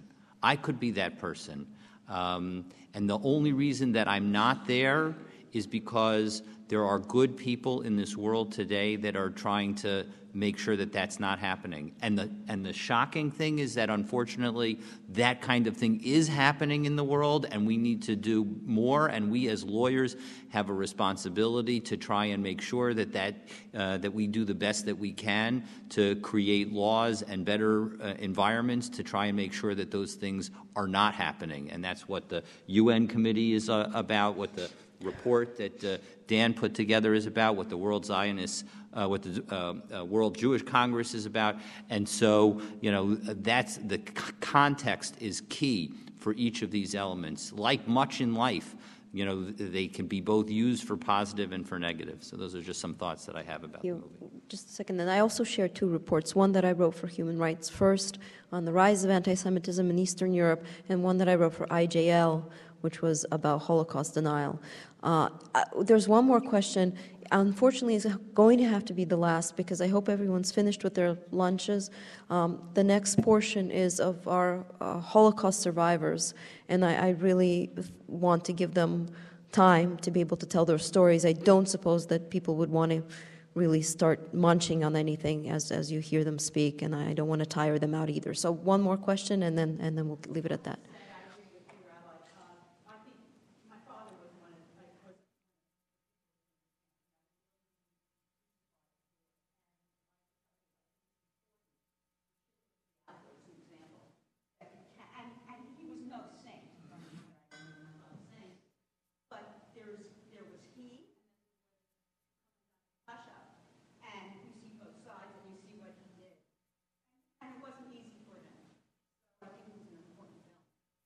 Thank Thank you. you. Thank you to my panelists. Thank you for everyone that's asked questions. Thank you so much. Thank you. So now I'll ask Sami and Asya to come up, and Bjorn, Mr. Grunwald, please. And Sir Scott, please. And Karl and Yehudit. We'll take everybody at once, and I'll have to take maybe another chair.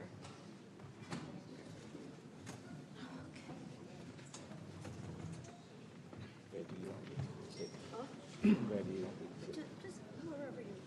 Okay.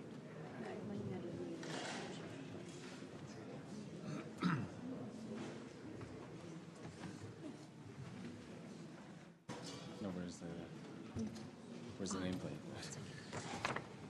And what am I supposed to speak? Yes, please.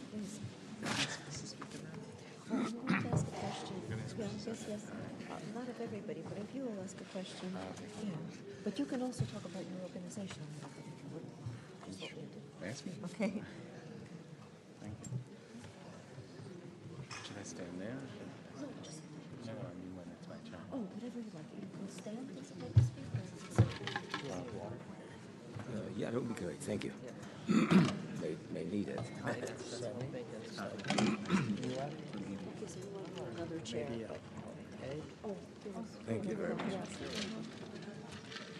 Thank you. My card somewhere.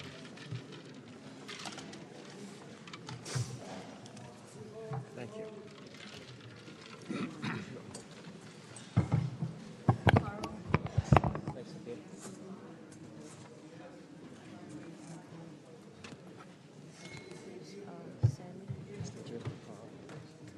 Hi, Yehudit Barsky, nice to meet you.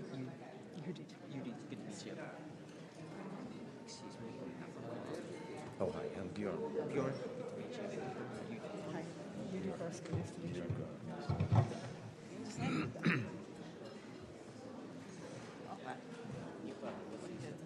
Analyst, Holocaust Survivor. I'm sorry? Holocaust Survivor. Yes. Pleasure. You? You too.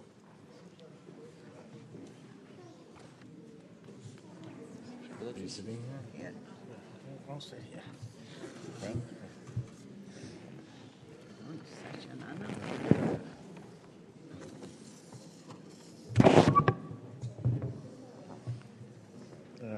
I think this is somebody else's, Yeah. okay? I don't know. That's not you. She must have the nameplate. I think she has your nameplate. Pardon me? Yeah. She has the additional nameplates. Good name. I see. Yes. Ой,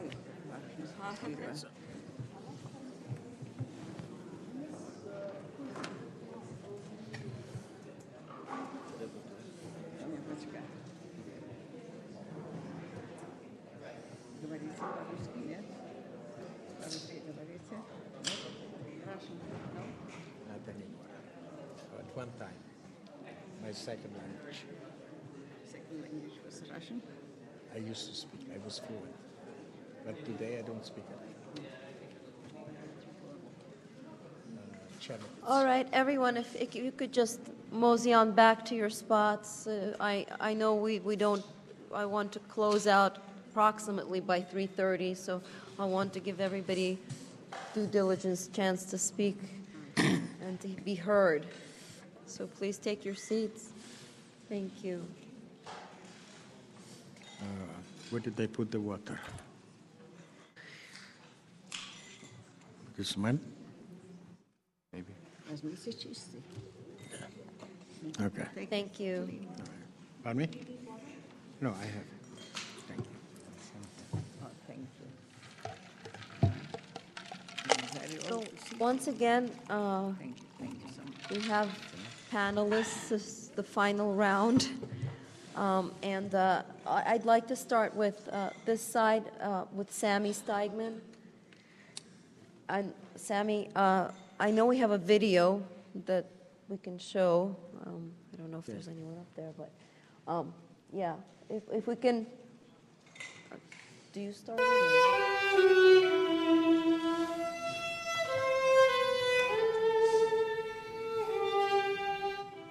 6 million Jews were killed during the Holocaust. Those who survived had to rebuild their lives, many of them here in the U.S. Now, more than 7 decades later, few of them remain. Recently, a New York City photographer set out to take pictures of as many survivors who are still here as possible. The result is a stunning book of portraits that captures the resiliency of their generation.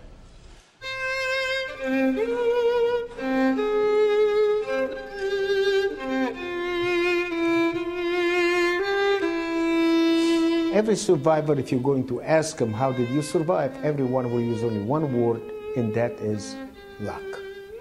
There is no rhyme, there is no reason why somebody lived, somebody died. These are the faces of men and women who survived the Holocaust. How did they get there? Where did they come from? Those stories are reflected sometimes in their faces. Their eyes witnessed unthinkable evil. I don't know if it's a curse or a blessing, but I could see it how it was. I remember every little detail. This is a generation growing older. The size of the group is getting smaller. So Brian Marcus decided to capture them in photographs.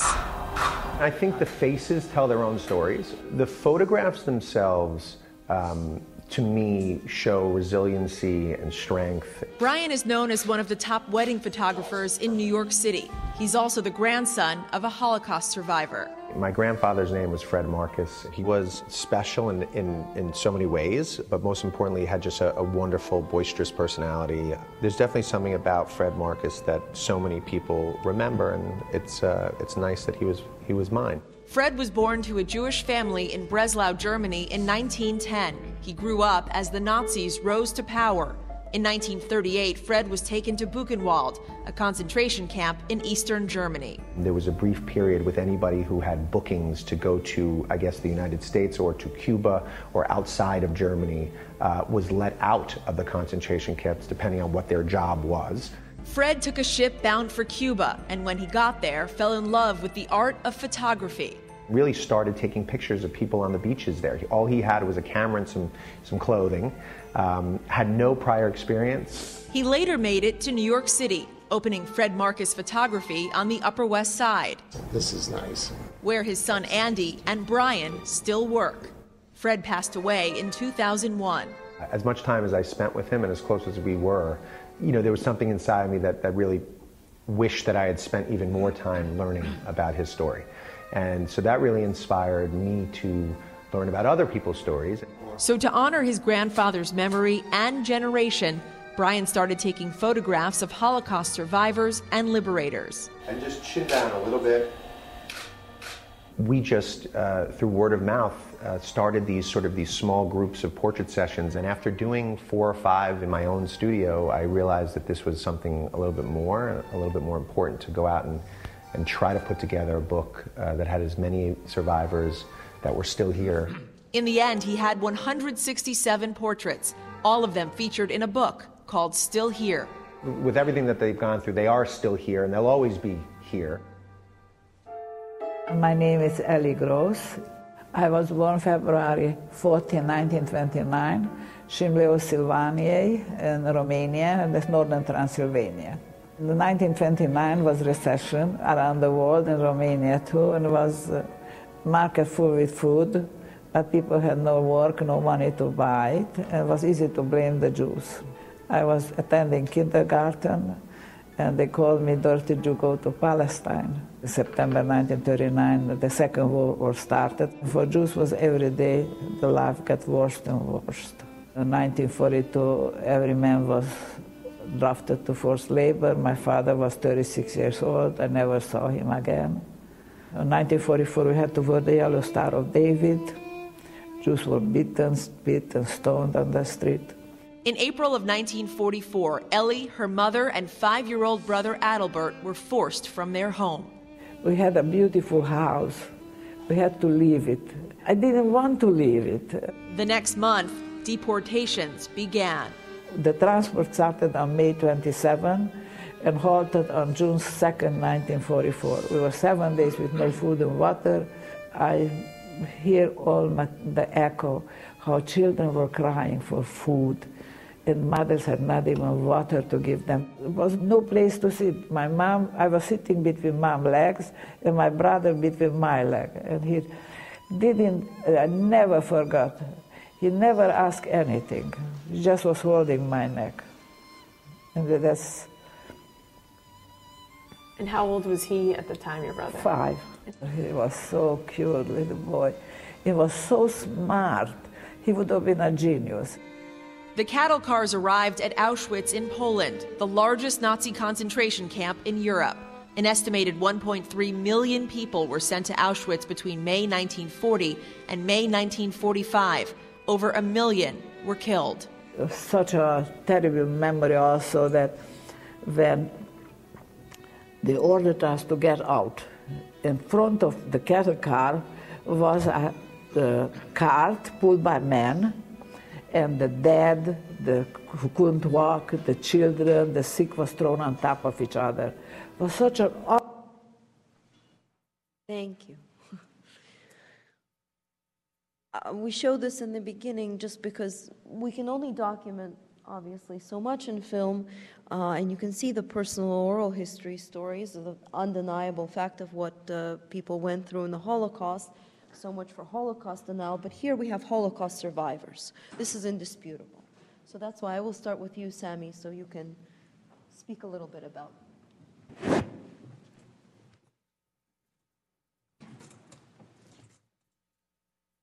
I am very honored to be here with such a distinguished panel. I am probably one of the youngest Holocaust survivors you will ever meet. I was subjected to Nazi medical experimentations. The side effects, I felt them all my life. Every single day, I will feel them for the rest of my life. The reason that in my particular case, they could not find the cure because it's not localized. I'm suffering from head, neck, shoulders, and back. At the same time, I never know where the pain will start, how long it will be there, where it will go next, and the intensity, okay, can be extremely painful or very mild. On the average, every single second of my life, every day, it's between 3 and 4, but I'm coming from a generation that was very stoic, and you will not see it on my face. Even my closest friends do not know, okay, if I'm in pain or not. At the same time, my life was saved by a German woman. I do not know. The reason is because not far away from the labor camp, there was a farm owned by Germans. She brought food to the guards in the SS, so obviously she had access to the camp. And after they finished with the medical experiments, came a stage that I was dying of starvation. And there are physical signs, big head, swollen stomach, swollen feet.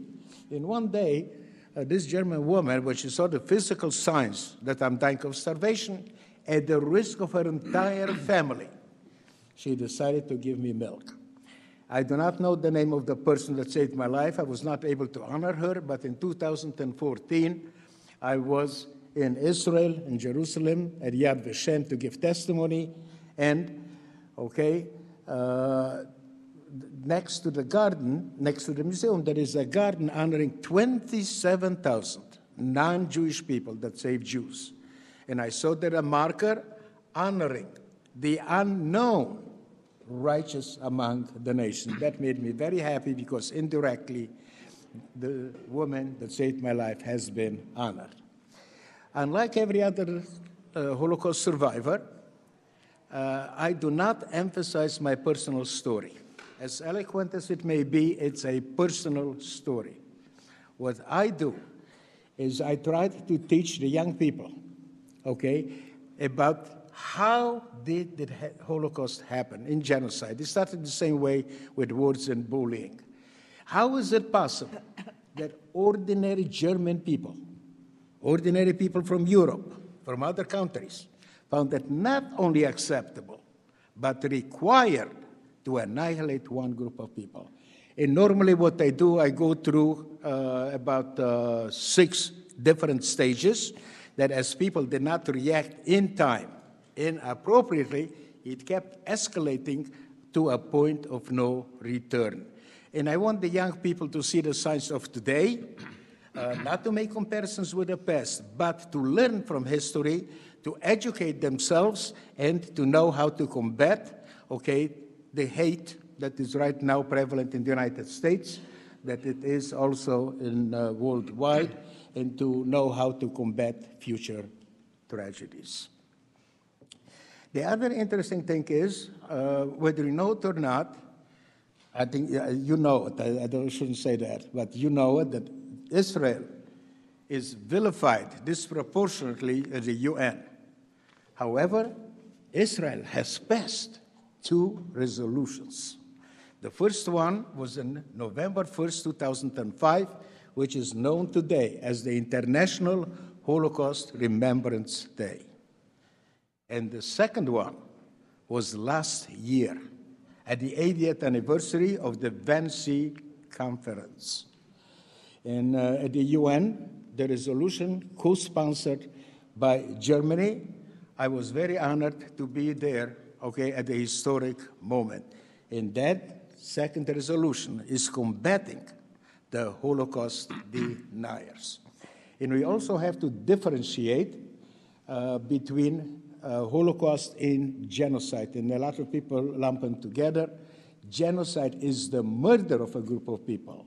Holocaust is the annihilation of the group of people, the Jewish people.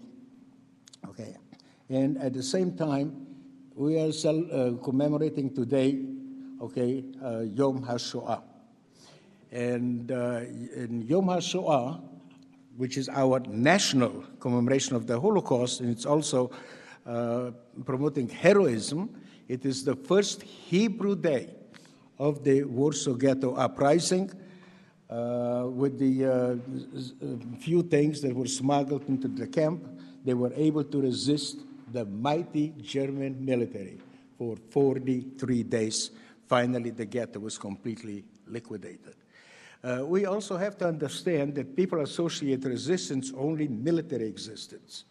But I also wanted to understand that there are very other forms of resistance. And I'll give you just one example. People were hungry, They were thirsty. They were dying, of starvation. Like, for instance, a man that weighed 180 pounds, if succeeded to survive, by the end of the war, they were walking skeletons weighed 65 pounds. And yet, and I'm just giving you one example, I'm not going into other examples, on Yom Kippur, hungry, thirsty, they fasted. So there are many, many forms of resistance. So therefore, the saying, well, the Jews went to slaughter like sheep, please, does not apply. I also talk about the connection between the Holocaust and Israel. During the Holocaust, Jews died because we did not have a country. Next week, we will celebrate our National Memorial Day to remember the people that died for us to have a country. And I also want to understand the importance of the state of Israel, worldwide. In 2015, because of the rampant violence in France, 8,500 French Jews emigrated to Israel to find a safe haven. There are many things that we can talk about it, but also what I want to emphasize is the fact that we are a very resilient people.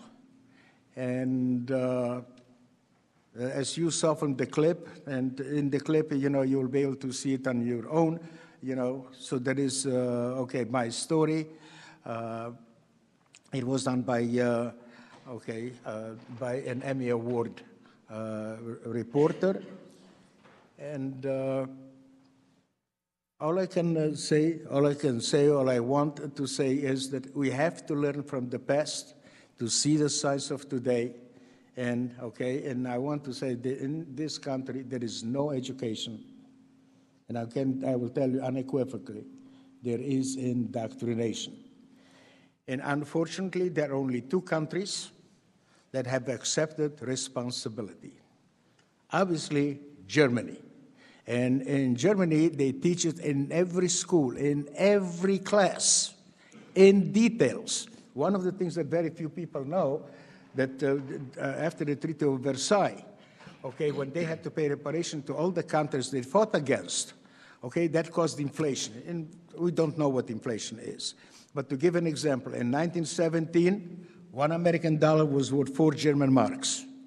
At the height of the inflation in 1923, $1 American was worth 1 trillion. You could have a wheelbarrow full of paper money. You could not buy even a newspaper. Nobody wanted it. They used it to warm themselves in the winter.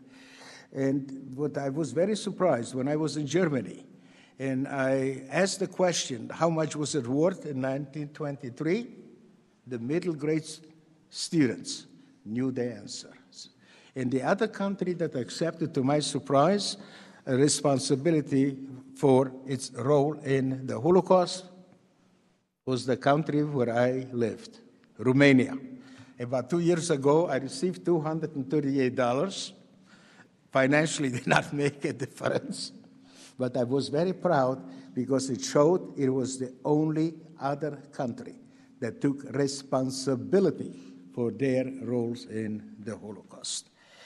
I think I will leave it here, so I will give the opportunity to everybody else to say things.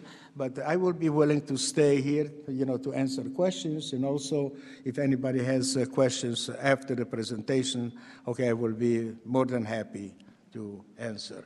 So I want, again, to thank you. Thank you for inviting me, and it's a great, great honor for me to be here. Thank you so much, Sam.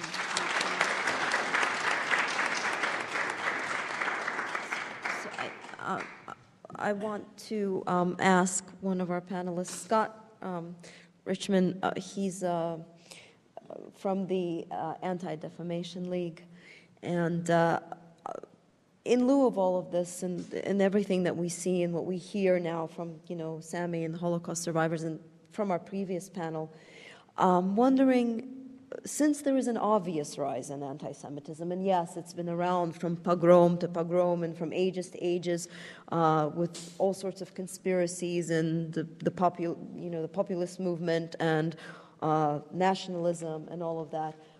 What do you think is fueling this today? And what is your organization doing about it? Two loaded ones. A small question. Okay.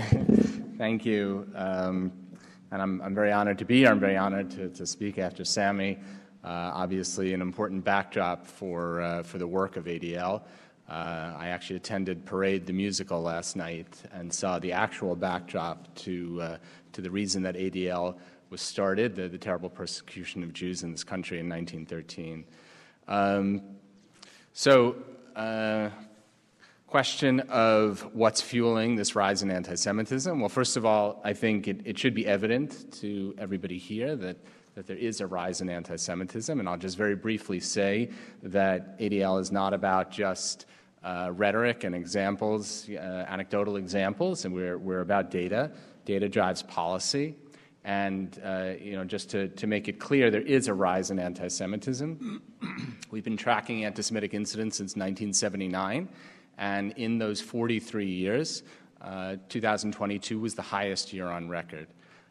That's simply a fact based upon what we've encountered.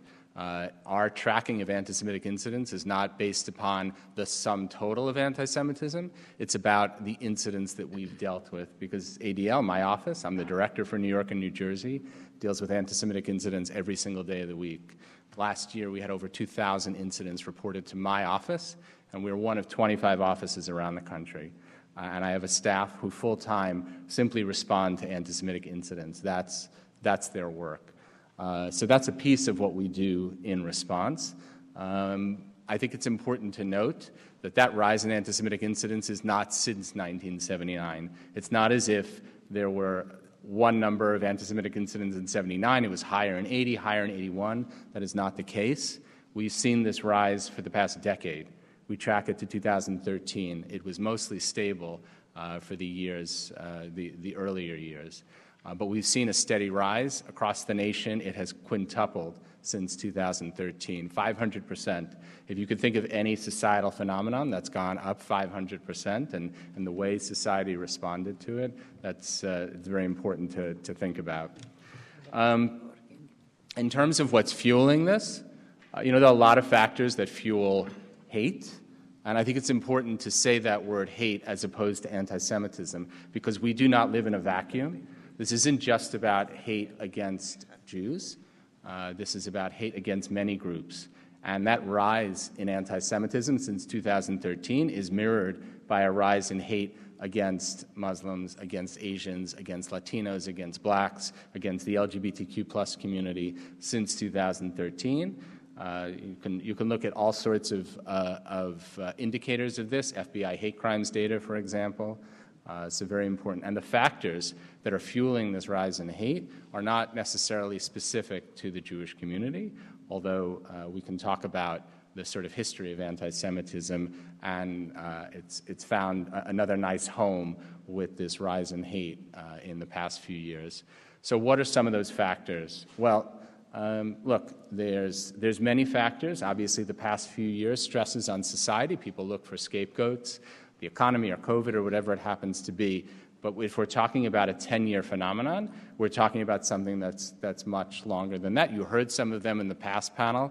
Obviously, social media is one of those factors. It's an enormous driver of hate. It gives haters a megaphone that they never had before. It gives them an ability to find others who share their hateful views, and it gives them an ability to radicalize others who may not share their hateful views but are susceptible to it. I spent 3 days in Buffalo following the horrific tragedy there last May, and I spent a lot of that time in front of the media, in front of elected officials, in front of law enforcement, who all asked me, how does somebody who was not going down this path become so radicalized that they decide to seek out black people and shoot them? It's a horrific phenomenon, and that's what we're dealing with. The second factor I would point to is polarization of our society. It's very difficult to control hate when people are divided.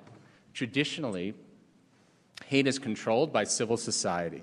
Civil society pushing hate to the margins and saying, this is not acceptable.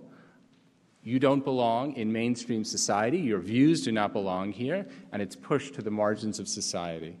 But when people take sides, they say what happens on my side is right and what happens on your side is wrong, and they're not going to give a benefit to the other side. They're going to excuse the hate that exists on their side so as not to give a benefit. Only people on the left can control hate on the left, and the same on the right. And if people take sides like this, hate begins to move towards the center. You need a strong center in order to control hate, and that center has weakened in the past few years. And the third thing I'd point to is a general emboldening of extremists, which goes along with this polarization. We've seen in the past few years extremist points of view on both the left and the right becoming much more pronounced, society not feeling or not being able to put the same sort of censure on extremists. They don't feel the same compulsion to resist the kinds of things that they do and say, and this goes along with this idea of civil society pushing hate to the margins. I can point to one report that ADL puts out. It's called the White Supremacist Propaganda Report. So in 2017, we began tracking white supremacist propaganda. These are stickers and flyers and banner drops that white supremacists use as a tool. And in New York State, in 2017, there were 20 such instances of white supremacist propaganda. That's increased more than tenfold since. People just don't feel the same sort of censure. A few weeks ago, this National Day of Hate that was sponsored by the Goyim Defense League, a white supremacist, really anti-Semitic white supremacist organization that's responsible for a huge increase in white supremacist propaganda, is one of these organizations, although there are many. They're the ones who dropped the banner over the freeway, the 405, that said Kanye was right about the Jews, and right next to that, their streaming site, so that you will go and look at their streaming site, which has 24/7 anti-Semitic content, and also they monetize hate. So you can find sweatshirts and T-shirts with anti-Semitic content there. They sell soap with swastikas on it, whatever you're looking for. In terms of ADL, what ADL is doing about it, so ADL is an organization, as I said, was founded in 1913, not a young organization. We were founded with a sort of a clear mission, an understood mission, and what I would call a radical mission. That clear mission was to deal with the issue of anti-Semitism in this country. People were obviously very concerned, but we were also founded with the mission to pursue justice for all. This is the second part of our mission that it took us many years to really begin to effectuate. It wasn't really till the civil rights movement that ADL began effectuating that other part of our mission, and now we talk a lot about the fact that we fight against anti-Semitism. We take the lead when it comes to issues of anti-Semitism, but when it comes to issues of hate against all other communities, we play a very important allyship role. As a 110-year-old organization, we have a huge number of resources to offer in the fight against hate. There is no other organization quite like ADL, whose sole mission it is to combat hate, to do something about hate, and we offer those resources readily to many other organizations. Some of the things that we do, we have something called the Center for Technology and Society. This is the part of ADL that fights hate in digital spaces. It's basically our office in Silicon Valley. These are people who've come from Reddit and Facebook and Twitter and companies like that. They're concerned about what's going on and want to give back. They offer technological solutions, and they have contacts at the top levels of those companies. So very, very innovative part of what we do. Secondly, we're very data-driven. Our Center on Extremism is all about supplying the data. This annual audit of anti-Semitic incidents is part of what we do, but we also have threat intelligence analysts, about 40 of them, who are following bad actors through social media, like these white supremacists, and supplying tips to law enforcement. Last year, we supplied over 2,000 tips to law enforcement in this country. We're very much the intelligence arm of the American Jewish community. We also are very much in the trenches. We're not just an organization that speaks out. So like I mentioned, we are responding to anti-Semitic incidents literally every day of the week, working with law enforcement, working with universities or social media or workplace or wherever that anti-Semitism happens to be taking place, and working with victims every day. The last thing I would mention is that ADL, in addition to this sort of reactive work or this sort of work along the spectrum from reactive to proactive, the most proactive thing that we do is education. When we talk about ways to combat anti-Semitism, most important way to combat anti-Semitism is to change hearts and minds. Legislation is good, all these kinds of acts are good, but it's only changing hearts and minds that's going to do something about anti-Semitism or all forms of hate, and that's about education. ADL does an enormous amount of anti-bias, anti-bullying, anti-hate, anti-Semitism, Holocaust education in the schools. Last year, we touched more than 4 million students across this country. I'm the director for New York and New Jersey. We work in 400 schools in New York and New Jersey currently, and we should be working in thousands of schools. A lot of this is free, these resources. If you know any teachers, if you know any administrators, let them know how important it is to engage in anti-bias work in the schools, creating a future where people respect one another and celebrate difference and celebrate diversity is the way to create a better future. Thank you.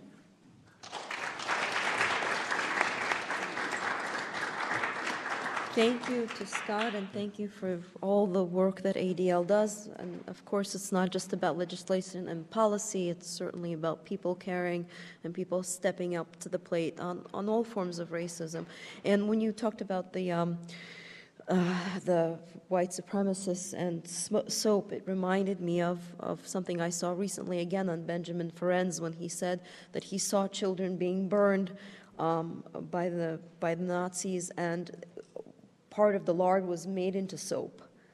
So that there's that image there. So we commend you for the work that we do. 1 second.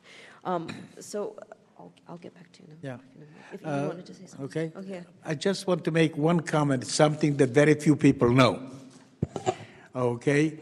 And this is in 2013. I was completely shocked to learn something from two articles. One was in Daily Mail in London, one in New York Times. The Nazis and their collaborators had 42,500 different type of camps.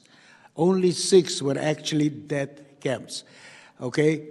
In the meantime, they have discovered additional camps. The number has risen to over 44,000, and the books are open. Unfortunately, we will never know the full extent of what happened because we do not have enough people to do the research.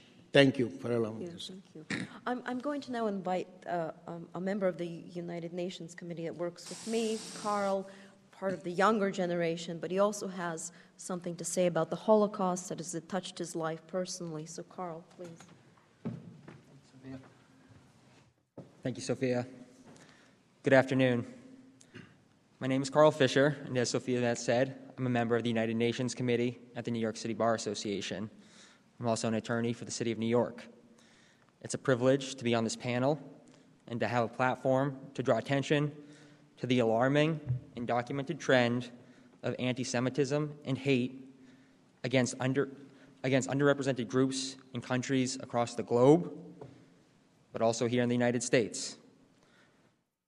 My connection to the Holocaust is through my grandfather, Arnold Fuchs.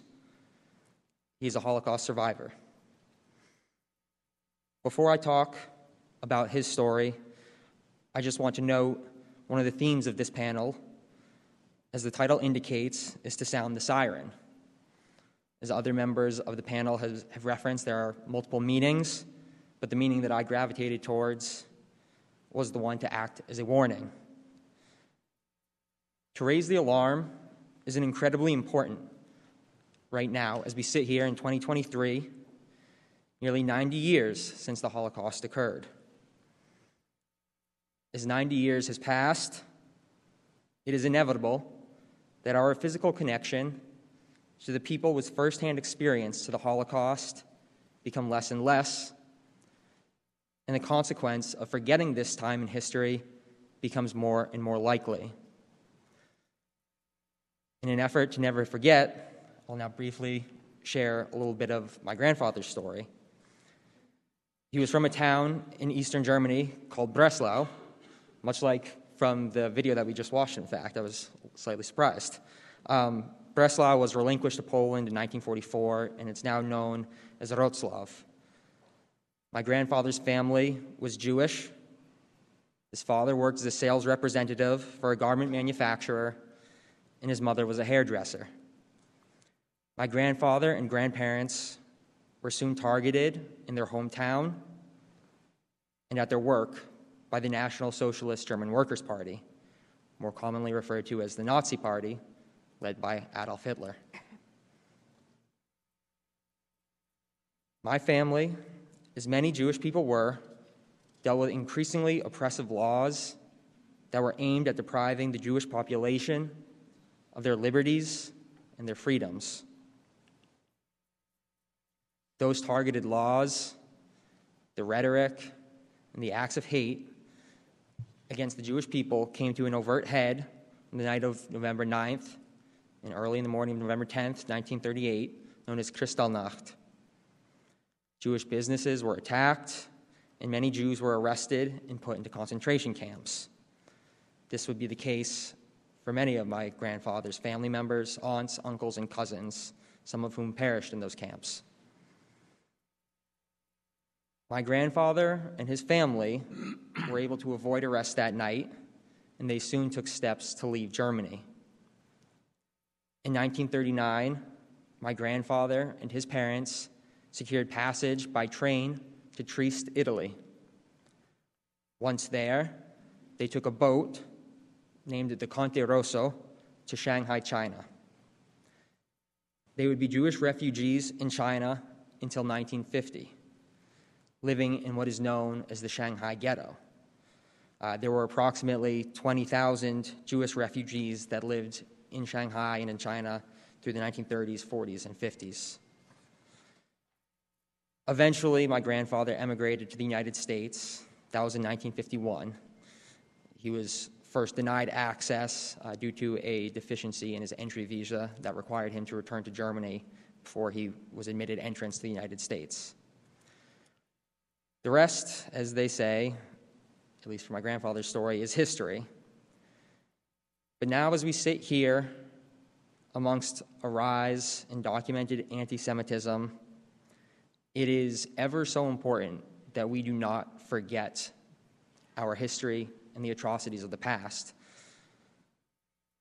And we must do this in order to prevent it from repeating again. So what can we do to prevent another Holocaust? I implore everyone to speak up against hate and anti-Semitism.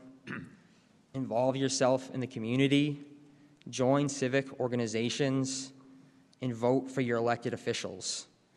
We've heard here today how important that the laws are, how important it is to push anti-Semitism and hate to the fringes and eradicate it altogether.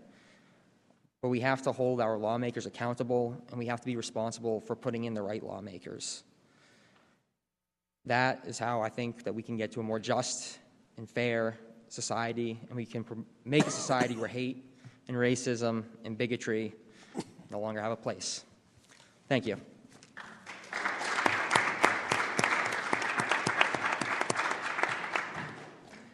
Thank you for that. Nothing like a personal story, but throughout generations. Obviously, this touches everybody's lives. I'd like to invite Bjorn Grunwald to speak about his experience.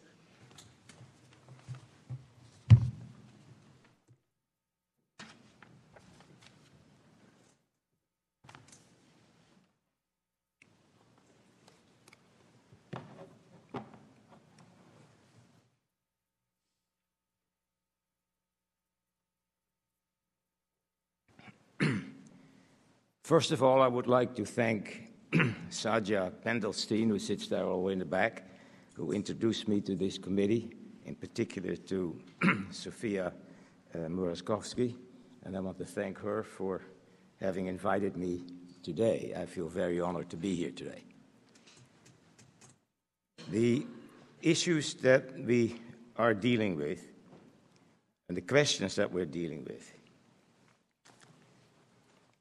are questions that were posed. Can one be a believing Jew after the Holocaust? And really, can one be a believer at all? Where was God during the Holocaust? How can one have faith in humanity? And then how does the surge of anti-Semitism reflect an ingrained pattern?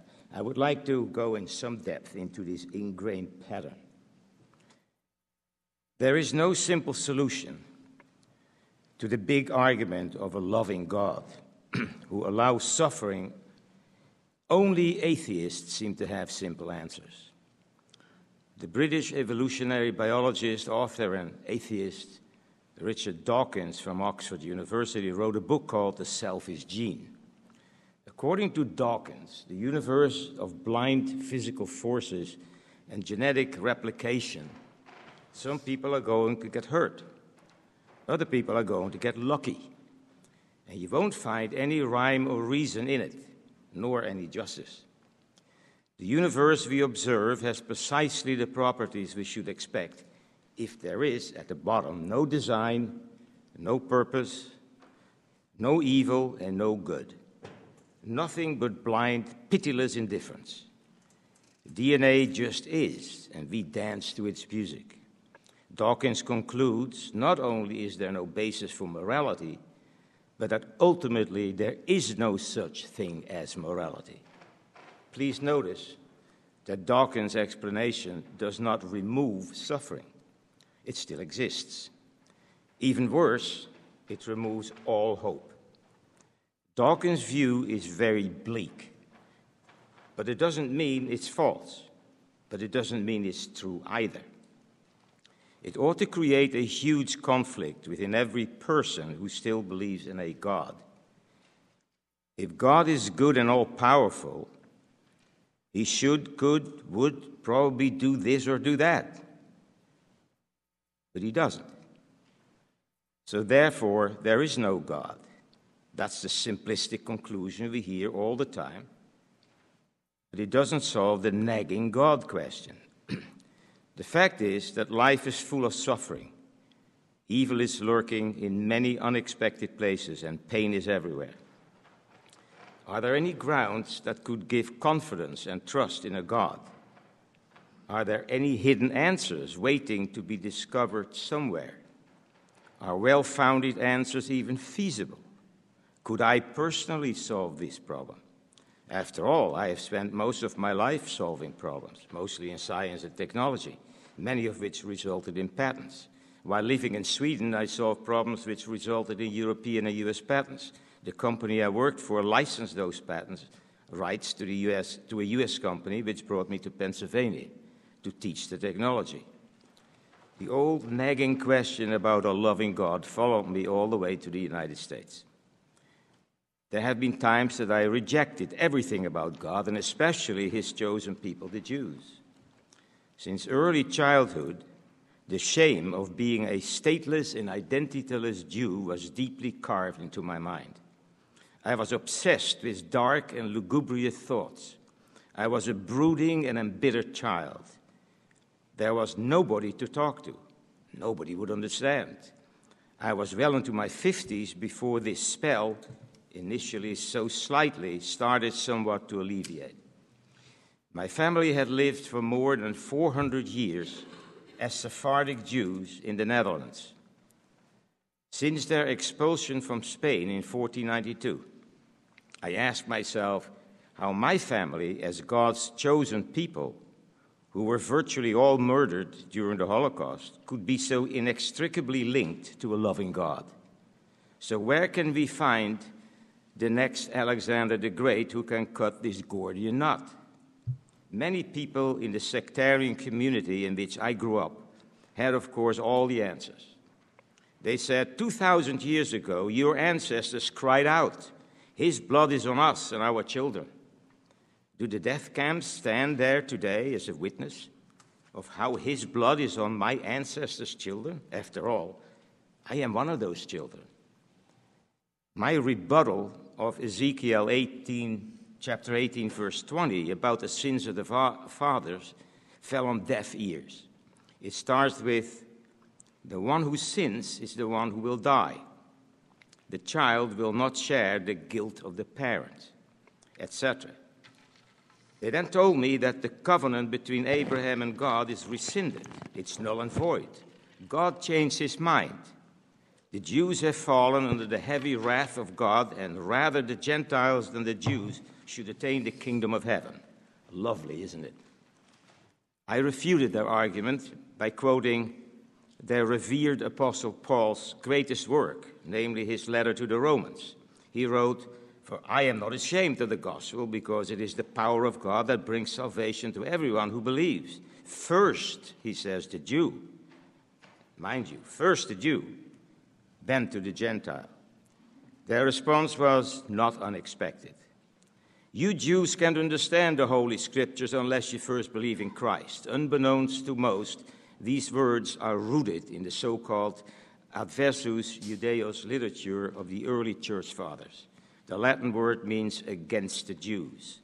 Cyprian, the bishop of Carthage in the 3rd century, wrote and explained to his son Quirinus the very basis of anti-Semitism. It was an exegesis of hatred against the Jewish people. Cyprian wrote 3 books of testimonies against the Jews, in which he depicted the history of the Jewish people as a conglomeration of crimes. These testimonies became an intrinsic part of Christian dogma for the next 2,000 years. Some of it is still taught in many churches today. In 1982, 2 volumes were published with the name Christian Theology After Auschwitz. An end or a new beginning, question mark. They were the result of extensive research of 2,000 years of anti-Semitism by the Dutch theologian Jan Hansen. He described in no uncertain term how Christianity is responsible for modern anti-Semitism. The early church fathers' literature against the Jews has established the foundation of many of the variants of what is called the catechesis of vilification. Catechesis is oral instruction, usually in the doctrines of Christianity. From the moment the church became the official state religion, this tradition of vilification became the basis of ecclesiastical anti-Judaism.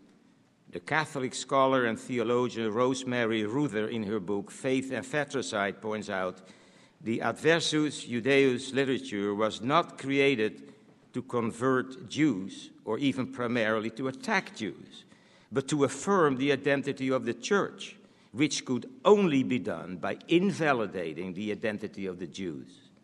Hansen wrote that the religious legitimacy of all forms of anti-Semitism anywhere in the world never came from City Hall or from the streets of Alexandria, and neither from the Roman barracks. Instead, it came from the basilicas and the Christian churches, where Christians swarmed together around the crucified Christ. During the ages, 96 councils and 114 popes formulated laws to disparage and ridicule the Jewish people, to torture and to ban them, to confiscate their property and to regard them as pariahs of society. As the Jewish historian Roel Hilberg wrote, Christian Europe offered the Jews 3 alternatives. The missionaries of Christianity had said, in effect, "You have no right to live among us as Jews." The secular rulers who followed had complained, "You have no right to live among us." The German Nazis at last decreed, "You have no right to live, period." The German Nazis then didn't begin a development, they completed it. I want you to understand that what you just heard is barely the tip of the iceberg. So let's now look at the question, how could a loving God allow this all to happen? During my life, I've noticed that people who believed that the Jewish Rabbi Jesus was the promised Messiah had a much easier time coping with the question than those who did not believe. I've spent many years exploring the disparity. It is a question of living at peace with oneself, having some happiness in life, versus a life filled with nothing but agony. Christianity notwithstanding, what is it that this historical figure, Jesus, can cause such a difference in a person's outlook on life after a Holocaust experience? I've many times questioned whether my observations are valid or not, but they were always strongly confirmed.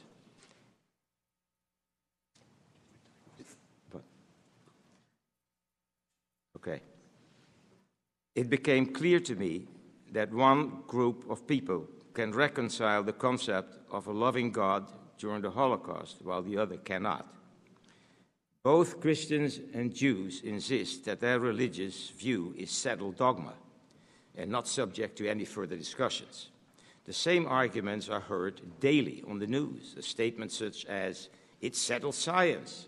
There is a consensus of the majority of scientists." Well, the reality is that these statements are always political. They serve someone's agenda. First of all, no science is ever settled. That is a hoax. New discoveries occur all the time. The nature of all scientific investigation is to question everything, old and new. Second, science can be done by consensus. That would turn it into political science, which by definition is not a science, because it cannot comply with the scientific method, a methodology that was established by the 17th century English philosopher and statesman Francis Bacon. Criticism is the very backbone of scientific method. Third, The so-called majority of scientists are usually social scientists who lack the prerequisite expertise in the natural and physical sciences. The same reasoning applies to religion, even though most theologians and religious scholars don't seem to adhere to that. The people who best can cope with the question, where was God, are people who believe that the God of Israel encoded himself into humanity. They became to believe that Jesus was actually God incarnate, who ended up on a cross. But what in the world is the God of Israel doing on a cross, one might ask? At the very least, it tells them that God has not remained distant from the problem of suffering, but became part of it. They believe that he died and rose on the third day. It means to them a beginning of things where death is not the end. They believe that there is a God who is the creator and who is going to judge the world one day by the man who he has appointed by raising him from the dead. It is that confidence and hope that enables these people to trust God with the outcome. The human heart cries out for justice. In Richard Dawkins' worldview, there exists no ultimate justice, and therefore most people who have ever lived or will live would never get justice. They don't get it in this life, and there is no next life to get it. Atheism is literally hopeless. Here's where it all starts to make sense. It is about hope and transcendence, something that lies beyond the limits of ordinary experience, which reconciles the big questions I have struggled with most of my life. The elaboration of politics and power within the Christian church notwithstanding, I came to believe that these people may have found hope and faith that is grounded both in history and in experience, which means there is hope for all of humanity. You may find that very difficult, and you may find it absolutely incredible that a scientist and a Jew believe in this kind of a message of hope. But my life has been a journey of hope, belief, and expectation from the day I fled the Netherlands to Sweden, then my subsequent arrival in the United States, and to this day while standing here in front of you.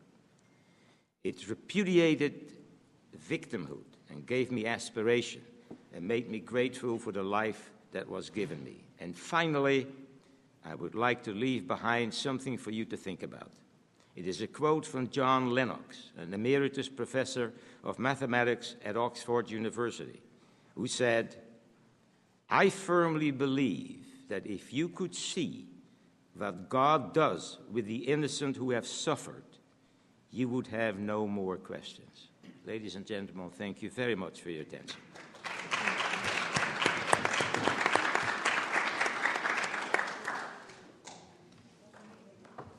Thank you. Thank you so much, Professor. That was a great deal of philosophy and psychology. Thank you.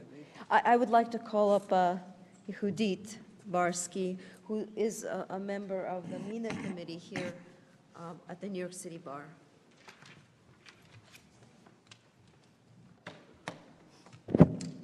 Thank you.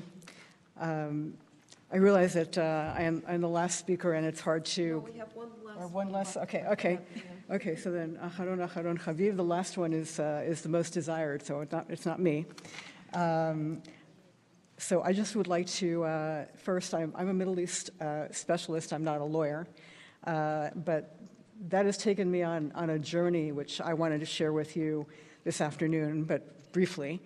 But before I do that, I'd like to dedicate this presentation in memory of all of the victims, both the Jewish victims of the Holocaust as well as all of the other innocent victims, and as well in honor and in memory of my father-in-law, Walter Neumann, who is a survivor of one of the Vichy French camps in Les Milles, who escaped 3 times and also operated in the underground to save other Jews. So I'd like to just mention him, and I would also like to mention the fact that he never gave up and was a very happy person despite what happened to him and despite all of the things that he saw. And he would always say, there are good people and there are bad people. There were even some Nazis who saved my life, and I'm grateful to them as well as all of the other people that I dealt with. So I always like to mention the things that he went through, that he remembered both of them, and those were both very important to him.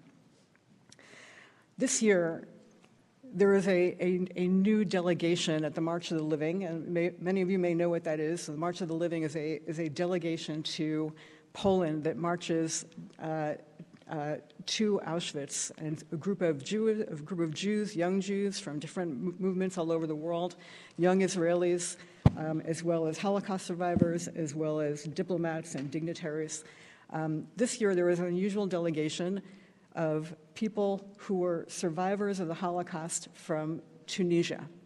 And for most people, the idea that there was a Holocaust in North Africa, that there were camps in North Africa, and that there were Nazis in the Middle East is something that is relatively little known and up until the last 20 years, not very well researched. So what I'm sharing with you today is based on the 15 to 20 years of research into Nazi archives, as well as other work that has been done in British archives and American archives by historians, some of whom are European historians, others of whom are American and British, who are able to read the various languages, and some as well are Middle Eastern specialists. So I'm a Middle East specialist, and I've been curious about this particular issue for quite some time.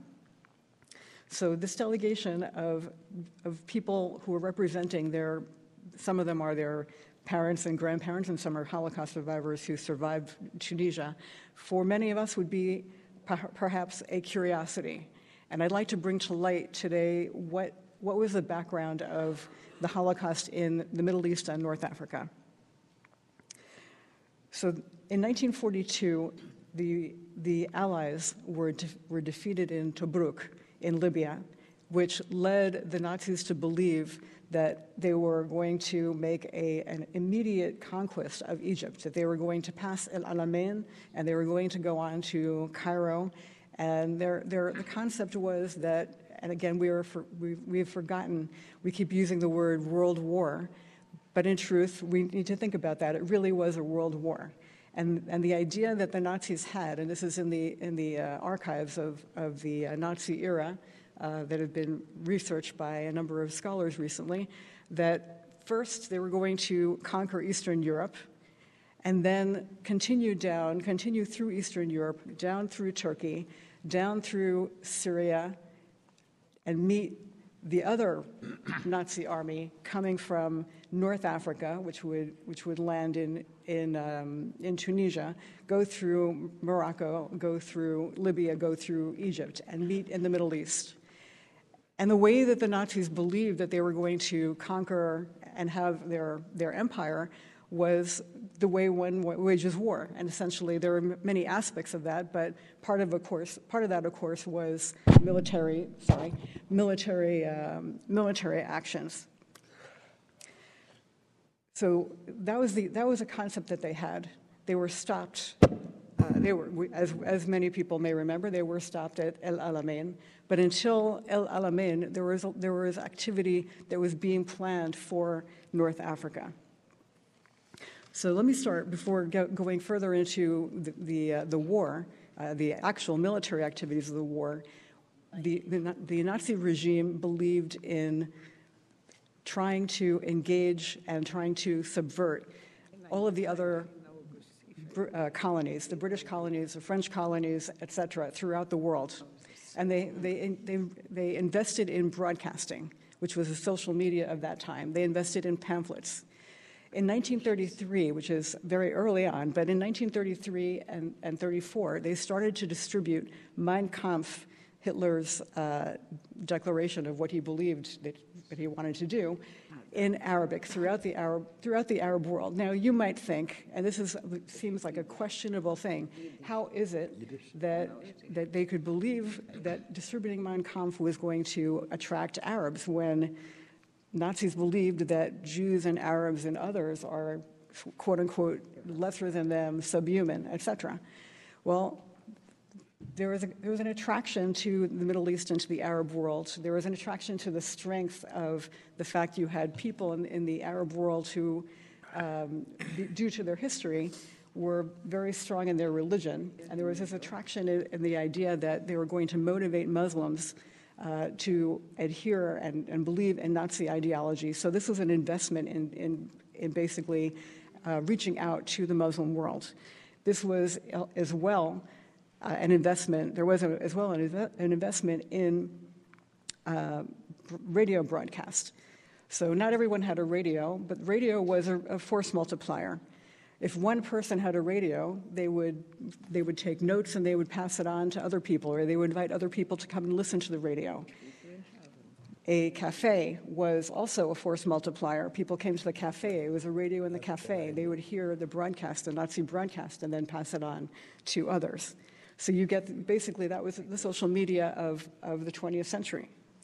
Going on from that, there was subversion, the idea that you would get people to organize themselves to help the Nazi army once it would arrive in the Middle East, in North Africa and in the Middle East, to be able to subvert the British and the French when the French were free. So there were all of these things going on prior to the arrival of actual Nazi forces in North Africa and moving toward the Middle East. But before we get there, what were they planning to do with the Jews? And this is where there are intersectional points between what happened in Eastern Europe and what was planned for the Middle East and North Africa. So in Eastern Europe, I'm sure you may all remember that there were people who, by the time of this period, this is 1941, there were 1 million Jews who had already been killed on the Eastern Front. Half of them in what Father Patrick Desbois calls the Holocaust by bullets, where they would round Jews up and take them to the forest and shoot them. And then the other half, the Nazis started to use vans with gas to murder people. So these were mobile vans that they were taking around Eastern Europe, and they started to use that method. So this is something that they had already created, and they were willing to bring to other places, and they handpicked a group of people from the Einsatzkommando that they had already used in Eastern Europe. They were about to send them to North Africa when they first arrived in North Africa in Tunisia, but they were bogged down. As I mentioned earlier, they were bogged down, and the problem that they had was that they were not able to get enough fuel in order for their troops to continue on. Plus, of course, they were having a hard time fighting the British. So despite having won in Tobruk, they were bogged down at that point. So the plan for this group, there was a special group of this Einsatzkommando, whose operations were called, quote unquote, executive operations. These were the people who led who were in charge of killing Jews en masse in Eastern Europe. So a group was brought together, and they originally were going to be sent to Egypt. They had thought that was where they were the first place where they were going to invade North Africa, but because of the delay, they were sent instead to Athens. So this group, according to the Nazi archives, was going to be sent to Egypt after they hoped they were going to defeat the British, to Egypt, and then to Palestine, and then to Syria, and then as well to Iraq, where there were other Jews. And essentially, this was the way that they were going to achieve the annihilation of all of Jews in the area of the Mediterranean basin.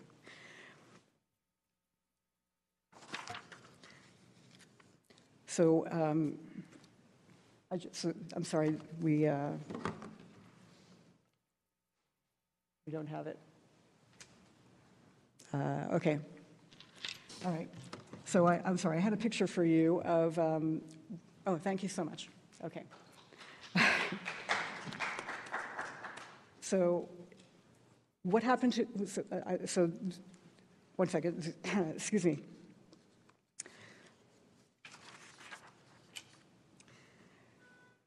There were 500,000 Jews in North Africa, and there were another 500,000 Jews in Palestine at that time.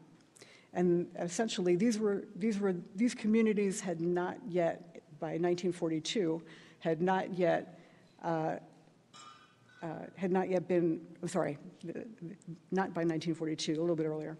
These were communities that were being targeted, that would have been targeted by Nazi-era laws, as well as eventual annihilation had the battle gone another way in El Alamein.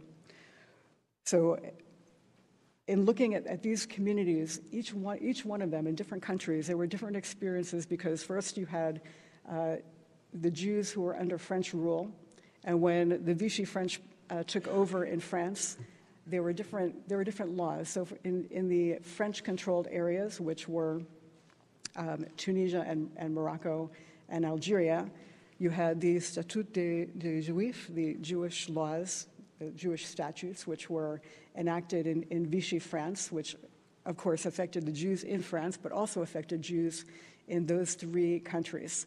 And in those three countries, there were different things that happened, and it's a rather complicated to get into everything. But just in essence, just to give you a taste of what was going on, in Algeria, where the Jews were very, very assimilated and they had been given French citizenship, they had somewhat of a similar experience to the Jews in France, where they were marginalized and marginalized and marginalized, and eventually totally taken out of society and persecuted. And I'll get to how they're persecuted in a moment.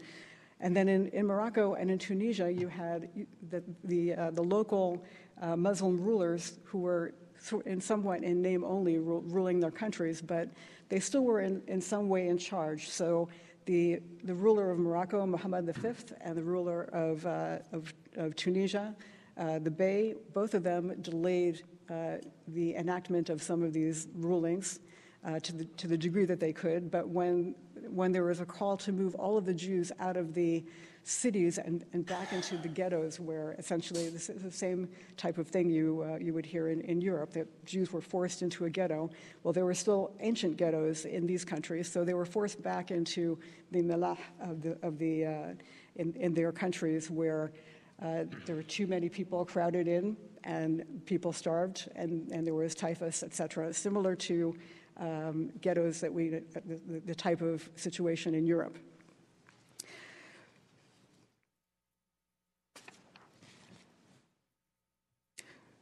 So let me get to the camps, and this is something that, again, it's a little bit different in different places. But again, the fact that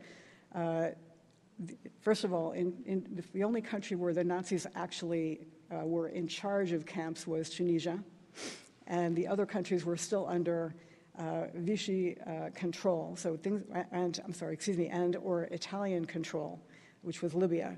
So you had somewhat different situations in each of those countries. I don't have time to get into everything that happened there, but this is a picture you can see of people going to a work camp. And the idea that the Nazis had to help their war effort, we probably are cognizant of the fact that a lot of the work that people did in labor camps in Europe were to help the Nazi war effort. In North Africa, the idea was to help them obviously defeat the British, but also there were fortifications that needed to be built. And they also became very interested in building the Trans-Sahara railroad, because they believed that if they had that railroad, the French had started it, but they had not completed it. So they wanted to restart it again in order to be able to traverse the Sahara and get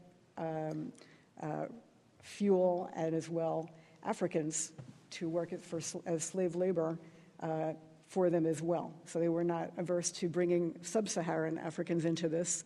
And they brought many people to their camps. Anyone who came in contact with the Nazi forces were in those camps, and were not just Jewish people. So the slave labor that they were engaging with was for the purpose of the victory of the Nazi forces in North Africa. Not all of it was as organized as it was in Europe. Again, they're operating on foreign soil, but nevertheless, this was part of what they were aspiring to do. So there's a group of workers, of Jews who were being sent to slave labor camps in Tunisia. There were 5,000 Jews who were sent to forced labor in Tunisia during that time, and the eventual plan was for the Jews of Tunisia to be deported by ship to be sent to actual death camps in Europe. So this was part of the plan. There were actually a handful of Jews who were sent back to Europe and did die in death camps, but most of what was done, it was done in North Africa itself. In Morocco, there were 2,100 Jews who were forced to provide slave labor, and they worked on the Trans-Sahara rail system. In Libya, there were 2,600 who were expelled from their homes to the Jado camp in the desert. 150, and they were given, each of them were given 150 grams of bread, and they were told, the purpose of you being here is to starve you. So you can imagine just that small amount of bread. And I just wanted to add, there is a particular type of torture. There are many tortures, but there's a particular type of torture that they would use in the Sahara, in these camps, which were in the desert. They're not near the cities. One was called Le Tombeau, the tomb. It was a grave dug in the ground, 2 meters long, 40 centimeters deep, and 60 centimeters wide. Men under punishment are confined to this tomb for various periods. The minimum sentence was 8 days and nights. The maximum survived was 17 days and nights. In this case, the victim was a Polish Jew named Rosenberg. Typical of the offenses which carried a man a stretch of Le Tombeau was that of the German Jew Selgo. Like all of the others, he had to lie face up night and day. He had no covering, only a tattered Legion uniform, meaning French Legion uniform, with no underclothes. He was not allowed to move or change positions in the tombeau. An Arab was posted over the graves to see that the victim stayed rigidly still. The only occasion when a man was allowed to raise his head a little was after a rainstorm when the graves filled with water. Then he was allowed a stone for a headrest to save him from drowning. As the subsoil was clay, the water would take 3 days to drain away. So you get the idea. This is again in the desert, in the Sahara, with extreme temperatures of the day and extreme temperatures at night. And anyone who is subjected to this, many of them died. So let me just speak about the other areas where there was activity outside of North Africa. If we go further into the Middle East, during that period, the Saudi king offered the use of Saudi Arabia as a way station for Nazi weaponry shipments to Palestine, or any other place that would help them to be able to conquer the region. And there were British reports of how in Palestine, again, this is under British rule, how serious and how severe the people actually were excited. They believed that they were going to see the Nazi army come and liberate them from the British. So they gave Hitler a special name, like an honorific, as if he had gone on the pilgrimage to Mecca. They called him Hajj Nimr, the one who made the Hajj. This particular honorific, the tiger, and they were very, very anticipatory and excited for him, for Hitler, or particularly the Nazi army and Rommel to come and liberate them from the British. So, according to one of the British reports at the time, according to one of the Nazi intelligence reports at the time, enthusiasm for our Führer and the new Germany is probably so widespread because the Palestinian Arabs in their struggle for existence long for an Arab Führer. So they were maybe projecting a bit there, but there was such admiration for Nazi Germany at that time. And because of their fight against the Jews, they sense that they share a common single front with the Germans. There was a British report with regard to Iraq describing that the Arabs have an unshakable faith that the Germans, meaning the Nazis, will be victorious. The German shortwave broadcasts are listened to only by a small number, but their content soon makes the rounds of the Arab people. It is exaggerated, embellished in an Oriental manner to the point where the original text can hardly be recognized. So just to speak about a different case, which was Iraq, there was a coup in Iraq in 1941 carried out by 4 generals who overthrew the British control at that time. And they were helped by Haj Jamil al-Husseini, the Mufti of Jerusalem, who was also, he was exiled to Baghdad at that time. And there was an incredible amount of anti-Jewish and Nazi propaganda in the streets and in the culture of Iraq at that time. So that is one of the reasons that they were able to carry out the coup. The Nazi regime, again, this is according to the reports that have now been unearthed, they actually provided arms that were flown to Iraq in unmarked planes to help out with this coup. And from April through June, so up until June 1st of 1941, the junta was in power. At that point, the British decided that they wanted to, that they could not keep this going.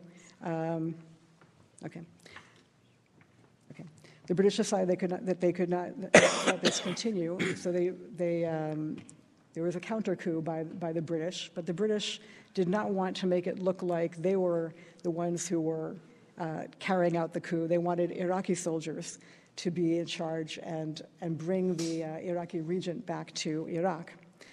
Because of that, they stayed outside of the cities of Basra and outside of Baghdad, and massacres ensued in both of those cities. In Baghdad, there were between 150 and 180 Jews who were killed, 600 who were injured, and there was an unknown number of women who were raped at the time. And this pogrom, we would call it pogrom, was called the Farhud, and this was the very brief Nazi control over Iraq. So I'd like to I just wanted to give you a taste of what happened in this period, and to bring it back to the connections between Jews in Europe and Jews in North Africa. There were Megillot, like a scroll of Esther, that were published in the 1940s and 1950s that commemorated the Holocaust by Eastern European Jews, or I should say Jews, Ashkenazi Jews. But this is an interesting example. This one is from North Africa. It says, Megillah HaMilchama v'Yisrael, the Megillah of the war in Israel. And it has a regular scroll of Esther in there for the holiday of Purim, but it's comparing the holiday of Purim to World War II. And it essentially, it says, Nitzachon ba'alei brit v'harusim ha'adirim, the victory of the Allies and the Russians, the glorious, referring to them as glorious, al hagermanim hafashistim, against the Nazi fascists. And then it describes, it says, Nifilat Germania v'Hitler ha'avur, it's the fall of Hitler. And it celebrates the fall of Hitler. And essentially it has a separate commemoration of pages inside referring to what happened in World War II to the Jews. This was from Morocco, to the Jews in Morocco, and praising what they had all experienced. So the battle of Operation Torch and the final liberation of North Africa from Nazi control, Vichy control, and fascist control of Italy brought freedom to the Jews of Tunisia, but under, obviously, Allied control. And this was something that they celebrated just as Jews in Europe celebrated. It was something that they had in common, but this has been forgotten, and I wanted you to be able to remember this as well on this day. I'd like to conclude with the command of the Piasetzner Rebbe, who was in the Warsaw Ghetto. He was given the opportunity to leave the Warsaw Ghetto by some Christian clergy. They told him, well, you're a very, very influential rabbi. We could save your life. Come, we'll help you. And he said, I want to be with my people. And he did. He perished in a labor camp during the war. But his students came to him, and they said to him, because he and his students and the Hasidim were not the people who were fighting in the Warsaw Ghetto, but they came to him and they said to him, Rebbe, should we fight? And he said, this time is different from all other anti-Semitism in Jewish history. All other anti-Semitism in Jewish history, they wanted to. They were willing to accept us if we converted. They wanted our souls. This time they want our bodies. This time they want us to die. So the mitzvah, the good deed, the command is you must live and you must fight. And he told his students that they must fight. So with his words, we should remember that even every effort of Jews to be able to continue is one element in the fight against anti-Semitism. And I would like to just take his words with us for us to continue and remember him as well as all the others who perished. Thank you very much. Thank you, Yehudit. This was a side that perhaps many of us did not know, so thank you. It was moving and very informative. So our final panelist, and we'll just ask just a few things of you just to briefly address. This is Asya Shindelman. Keep me, it's too late. Please, you can stay. You can stay in your place. No, I like stand up. So Ms. Shindelman has spoken before the United Nations many times, and she's also a Holocaust survivor. I read English. It's okay. Well, dear ladies and gentlemen, my name is Asya Shindelman, and I am a Holocaust survivor.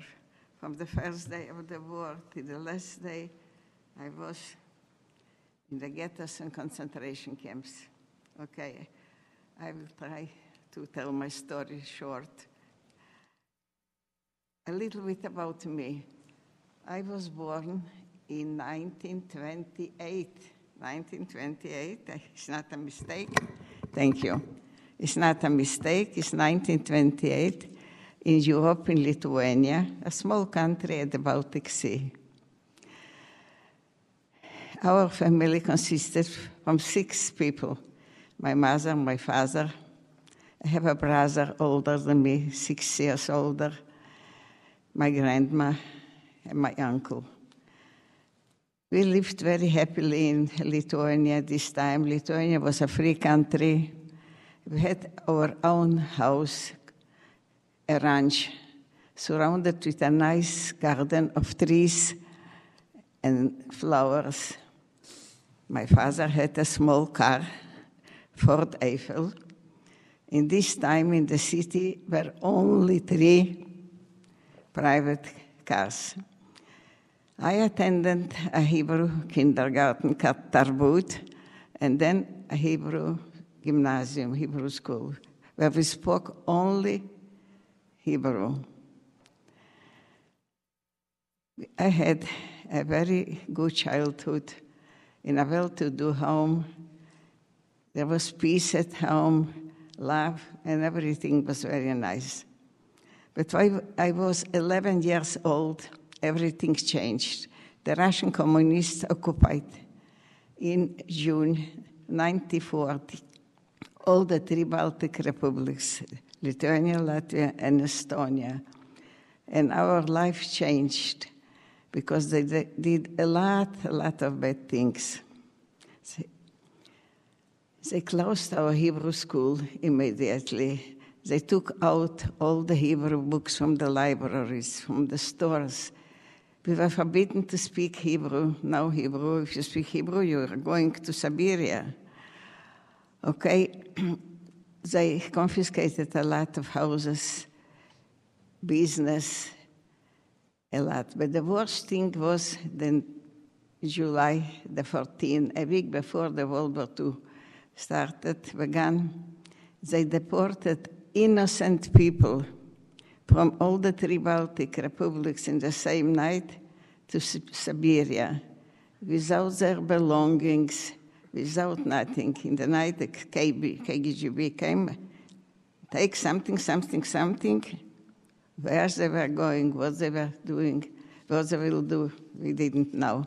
And we were lucky that we stayed in Lithuania.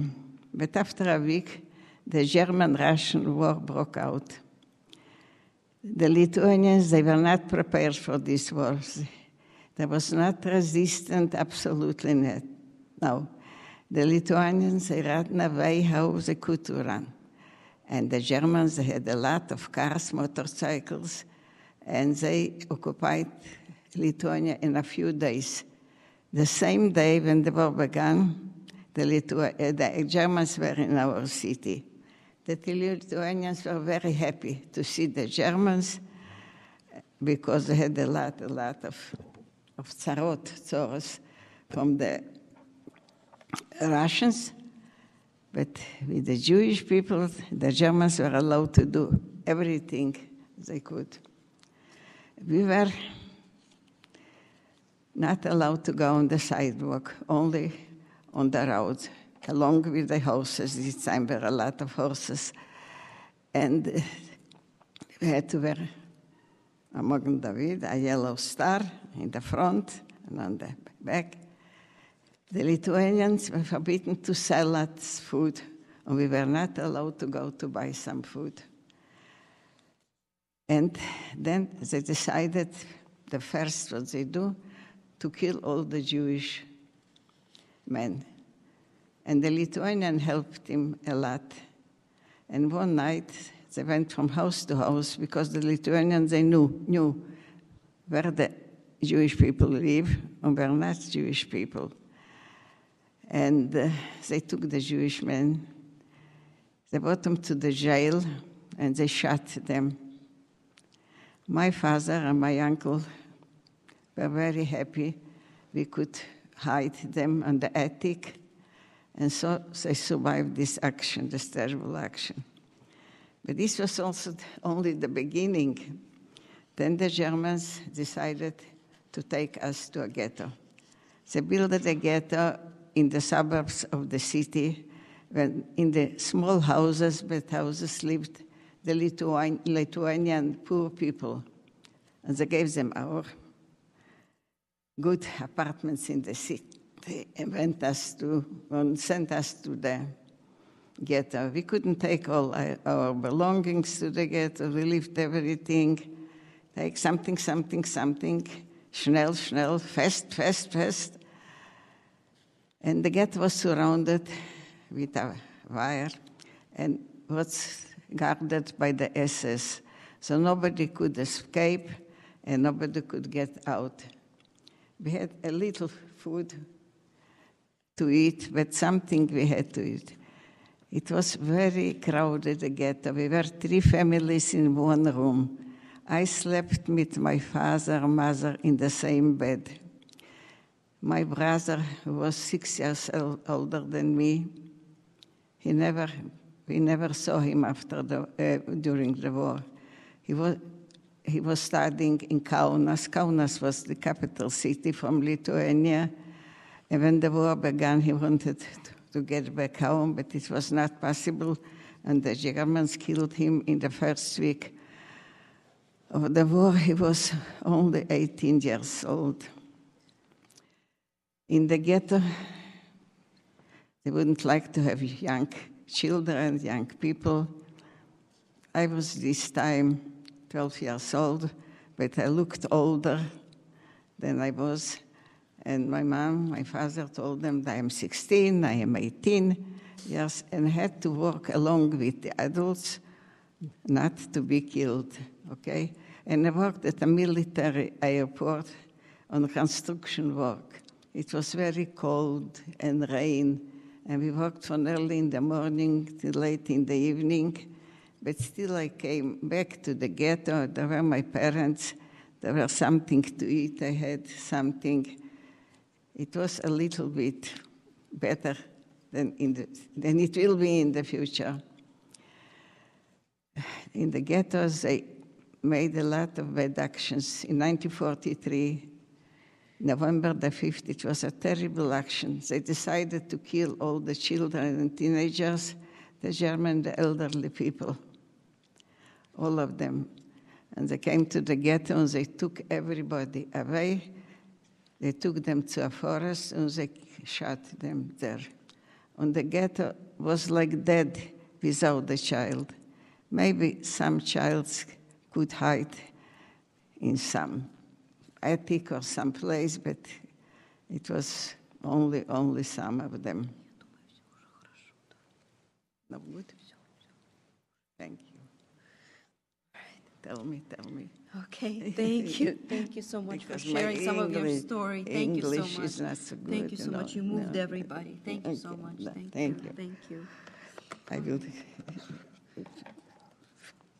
you wanted me to end? Oh, okay. Now I have to tell about the concentration camps. Oh, okay. Yeah. But when we were in the ghetto, we didn't know what is waiting in the future, what is waiting for us. And then, when the front line changed a little bit, in the beginning, the Germans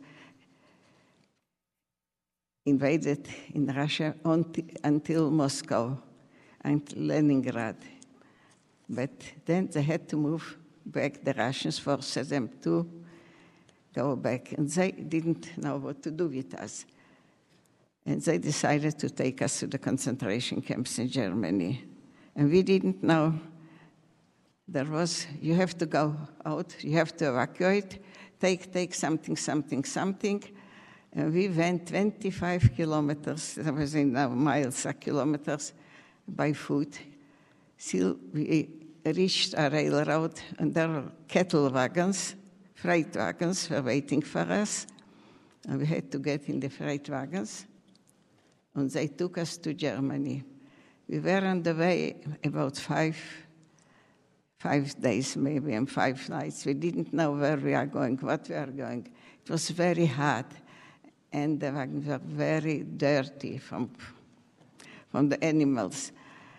And almost no food, no water, nothing. But we saw that the Lithuanian signs changed, and now are only German changed. And we understood that we are in Germany. And finally, the train stopped, and the Germans, SS, were crying, heraus, heraus, verfluchte Judenbande. It means, out, Judengang. Gang is such a word in English. Juden, verfluchte Juden, no? And we saw a big sign, Stutthof Waldlager.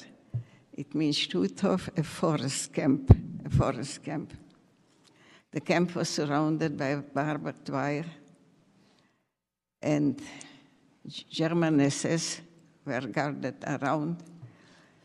And when we came, they sent us schnell,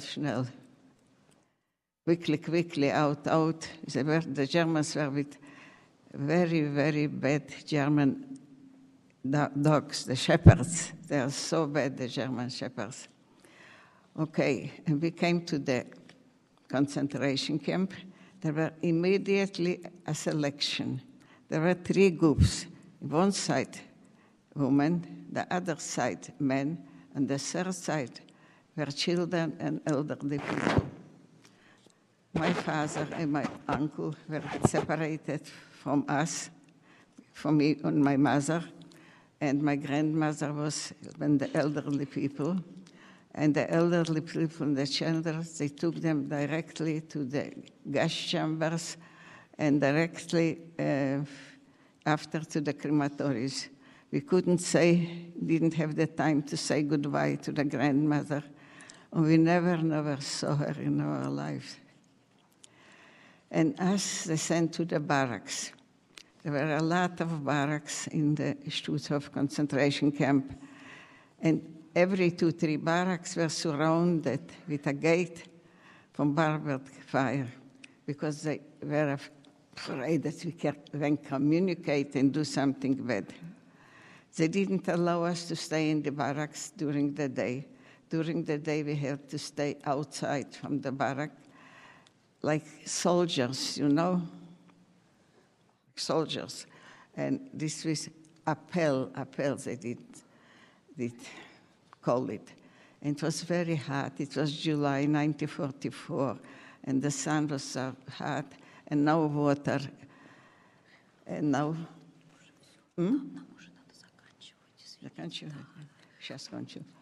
And I don't know how we survived this, but after was the wars. When the war came back to Germany, they decided to take us to a Marsch Smerzi, Totenmarsch, a dead march. The march, everybody knows the dead march. And it was winter, it was very, very cold, we were naked. They sent us from the camp, and we had to march deep to Germany, and the whole road was full with dead bodies from the people. And who couldn't walk, they shot. They shot and shot and shot. After a long time, they put us in a barn, a big barn, and we were in the barn 3 weeks without food, there were a lot of dead bodies. Every morning we found around, this is dead, and this is dead, this is dead. I was with my mother. My mother was very sick this time. I was also sick because there was a typhus epidemic, and I get a victim from it. But finally, when in the barrack, I don't know how many people, 4% were alive, the Soviet Union liberated us. And after liberation, we have a lot of not too good things. I will tell only this, that I and my mother, after the liberation, we were for 5 months in a military hospital in the city of Lauenburg till we could stay off our legs. My legs were frozen. They wanted to amputate them till the knees. There were no antibiotics this time, but before it was a German military hospital. Then the Russians took over, and all the Russians were Russians, and they were Jewish doctors a lot, and they helped us how they can. But after we were liberated, my father found us. He was in Dachau in the concentration camp. We had to come back to Lithuania because this was the iron curtain, and the Russians didn't allow us to go anywhere. And when we came home, there was a lot of bad things with the Russian again. You couldn't talk about the Holocaust. If you survived the Holocaust, it means you were working together with the Germans. We helped the Germans. And my father was after 2 concentration camps, sent to Siberia in a camp for 10 years without a trial, with nothing, okay? They wanted me also to send, but at the time I got married, I went to another city, Latvia, and so I survived. Now I'm happy I am here. We came late here. We came late when the Soviet Union collapsed because earlier we couldn't get rid of them. But thank God we are here, and I have here 2 sons and grandchildren and great-grandchildren. But unfortunately, my husband is not anymore with us. But I'm happy to be here, and thank you. It was all very short. For 4 years to say in 10 minutes is very hard, but Thank you for your attention, and I hope that it will never, never, ever happen, not to us, not to our children, not to our grandchildren, and I hope there will now be war in the world and everybody will be happy. Thank you, thank you. Thank you, Asya. Thank you. Sorry. My bad English, I'm very sorry. Sometimes I will say you the story more. Thank you so much. Thank you. I'm a little speechless. Yes, of course. So, in drawing back my tears, I'm sorry. I want to close. I'm sorry we ran out of time for questions, but in due respect to our speakers and to the president of the New York City Bar Association, with our reverence, if she will make some closing remarks right now, Susan J. Coleman, the president of the New York City Bar.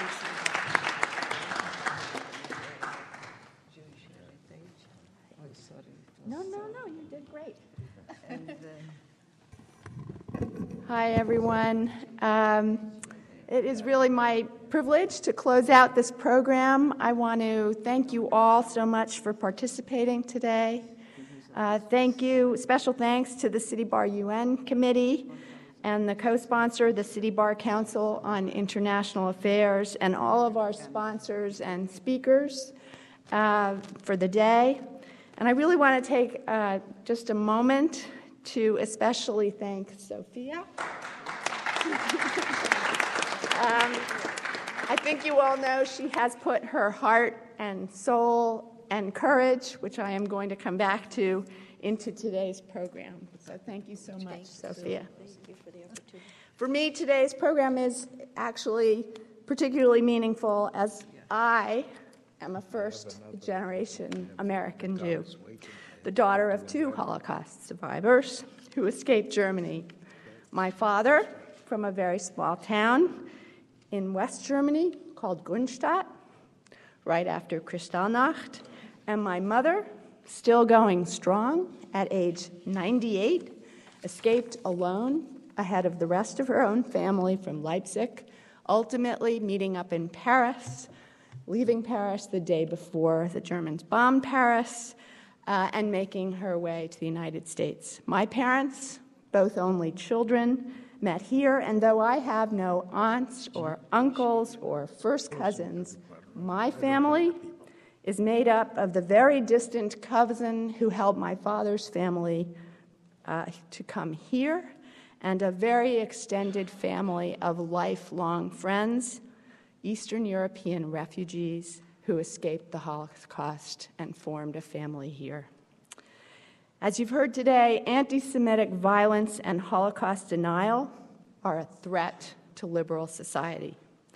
The Holocaust remains history's most extreme example of anti-Semitism. Holocaust denial is a form of anti-Semitism that strives to negate the established facts of Nazi genocide of European Jewry that you've heard so much and so eloquently about today. From our panelists, we know that the climate of violence which nourished Nazism was ignited by economic hardship, religious intolerance, populism, nationalism, and in our own times with the growth of social media, growing verbal and pictorial violence in the media and on social media platforms. Sadly, we see this resurgence of all these malicious faces of anti-Semitic rhetoric and hate crimes springing up in large pockets around the globe, and as we heard from the ADL, very much here in our own country. The Jewish people have frequently been the target of these unconscionable attacks, suffered through the ages from long and bitter bouts of systemic racism, hounded by anti-Semitic conspiracy theories projected in print, and subjected to the prevailing prejudice which ushered in the prelude to the violence of bloodshedding. Sadly, crude, overt anti-Semitism is on the rise all over the world. The truth is that anti-Semitism has deep popular roots and cannot simply be made to disappear by ignorance or complicity. The Jews of Europe clearly were not an artificial creation. They were real people with their own language, religion, and culture. Their sorrows were palpable, and their persecutions were inflicted on them because they were Jews and for no other reason. But in this room, despite the horrors of the Holocaust and the annihilation of 6 million Jews, and now the rise of anti-Semitism on our very own shores, we have come together to reflect with an extraordinary passion for social justice and the unified desire for creating a world of tolerance. Hopefully, a world which will never forget its transgressions and its capacity for evil. Holocaust denial is a deadly game of make-believe. The internet, because of its ease of access and dissemination, its seeming anonymity and perceived authority, is now the chief culprit of Holocaust denial. The unbridled distortion of indisputable historical facts promotes anti-Semitism, even though, as you've heard here today, the Holocaust is the best documented genocide, and to deny its existence is insanity. As we heard earlier today, to hate one group of people is to hate all groups of people. And I'm going to quote the words of Benjamin Ferencz, who Sophia spoke about earlier, who passed away this month at the age of 103. Quote, "The lessons which I learned from the Nuremberg trials are that if we do not devote ourselves to developing effective world law, the cruel mentality that made the Holocaust possible might one day destroy the entire human race.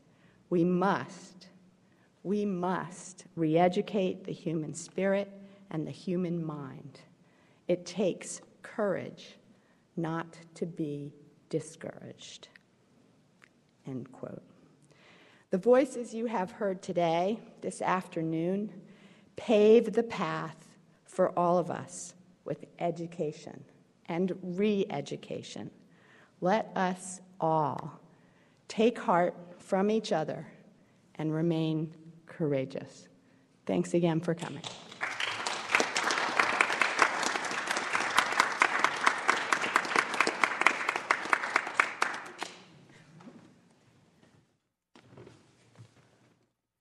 Thank you, everybody, for coming. I can't stand on my shoes anymore. I never was one to wear heels. But anyway, thank you. This has been a day of commemoration, but also a day of learning and a day of never forgetting. And I think that it's important to have such a venue. Obviously, I'm indebted to the New York City Bar Association and to my colleagues of the UN Committee, to the president that just spoke so eloquently. And thank you, because without you, my audience here, our audience here, we wouldn't be able to, we would have a room full of crickets and we have a room full of thinkers. So thank you so much for coming. Thank you to all the panelists. Thank you for your time. Thank you.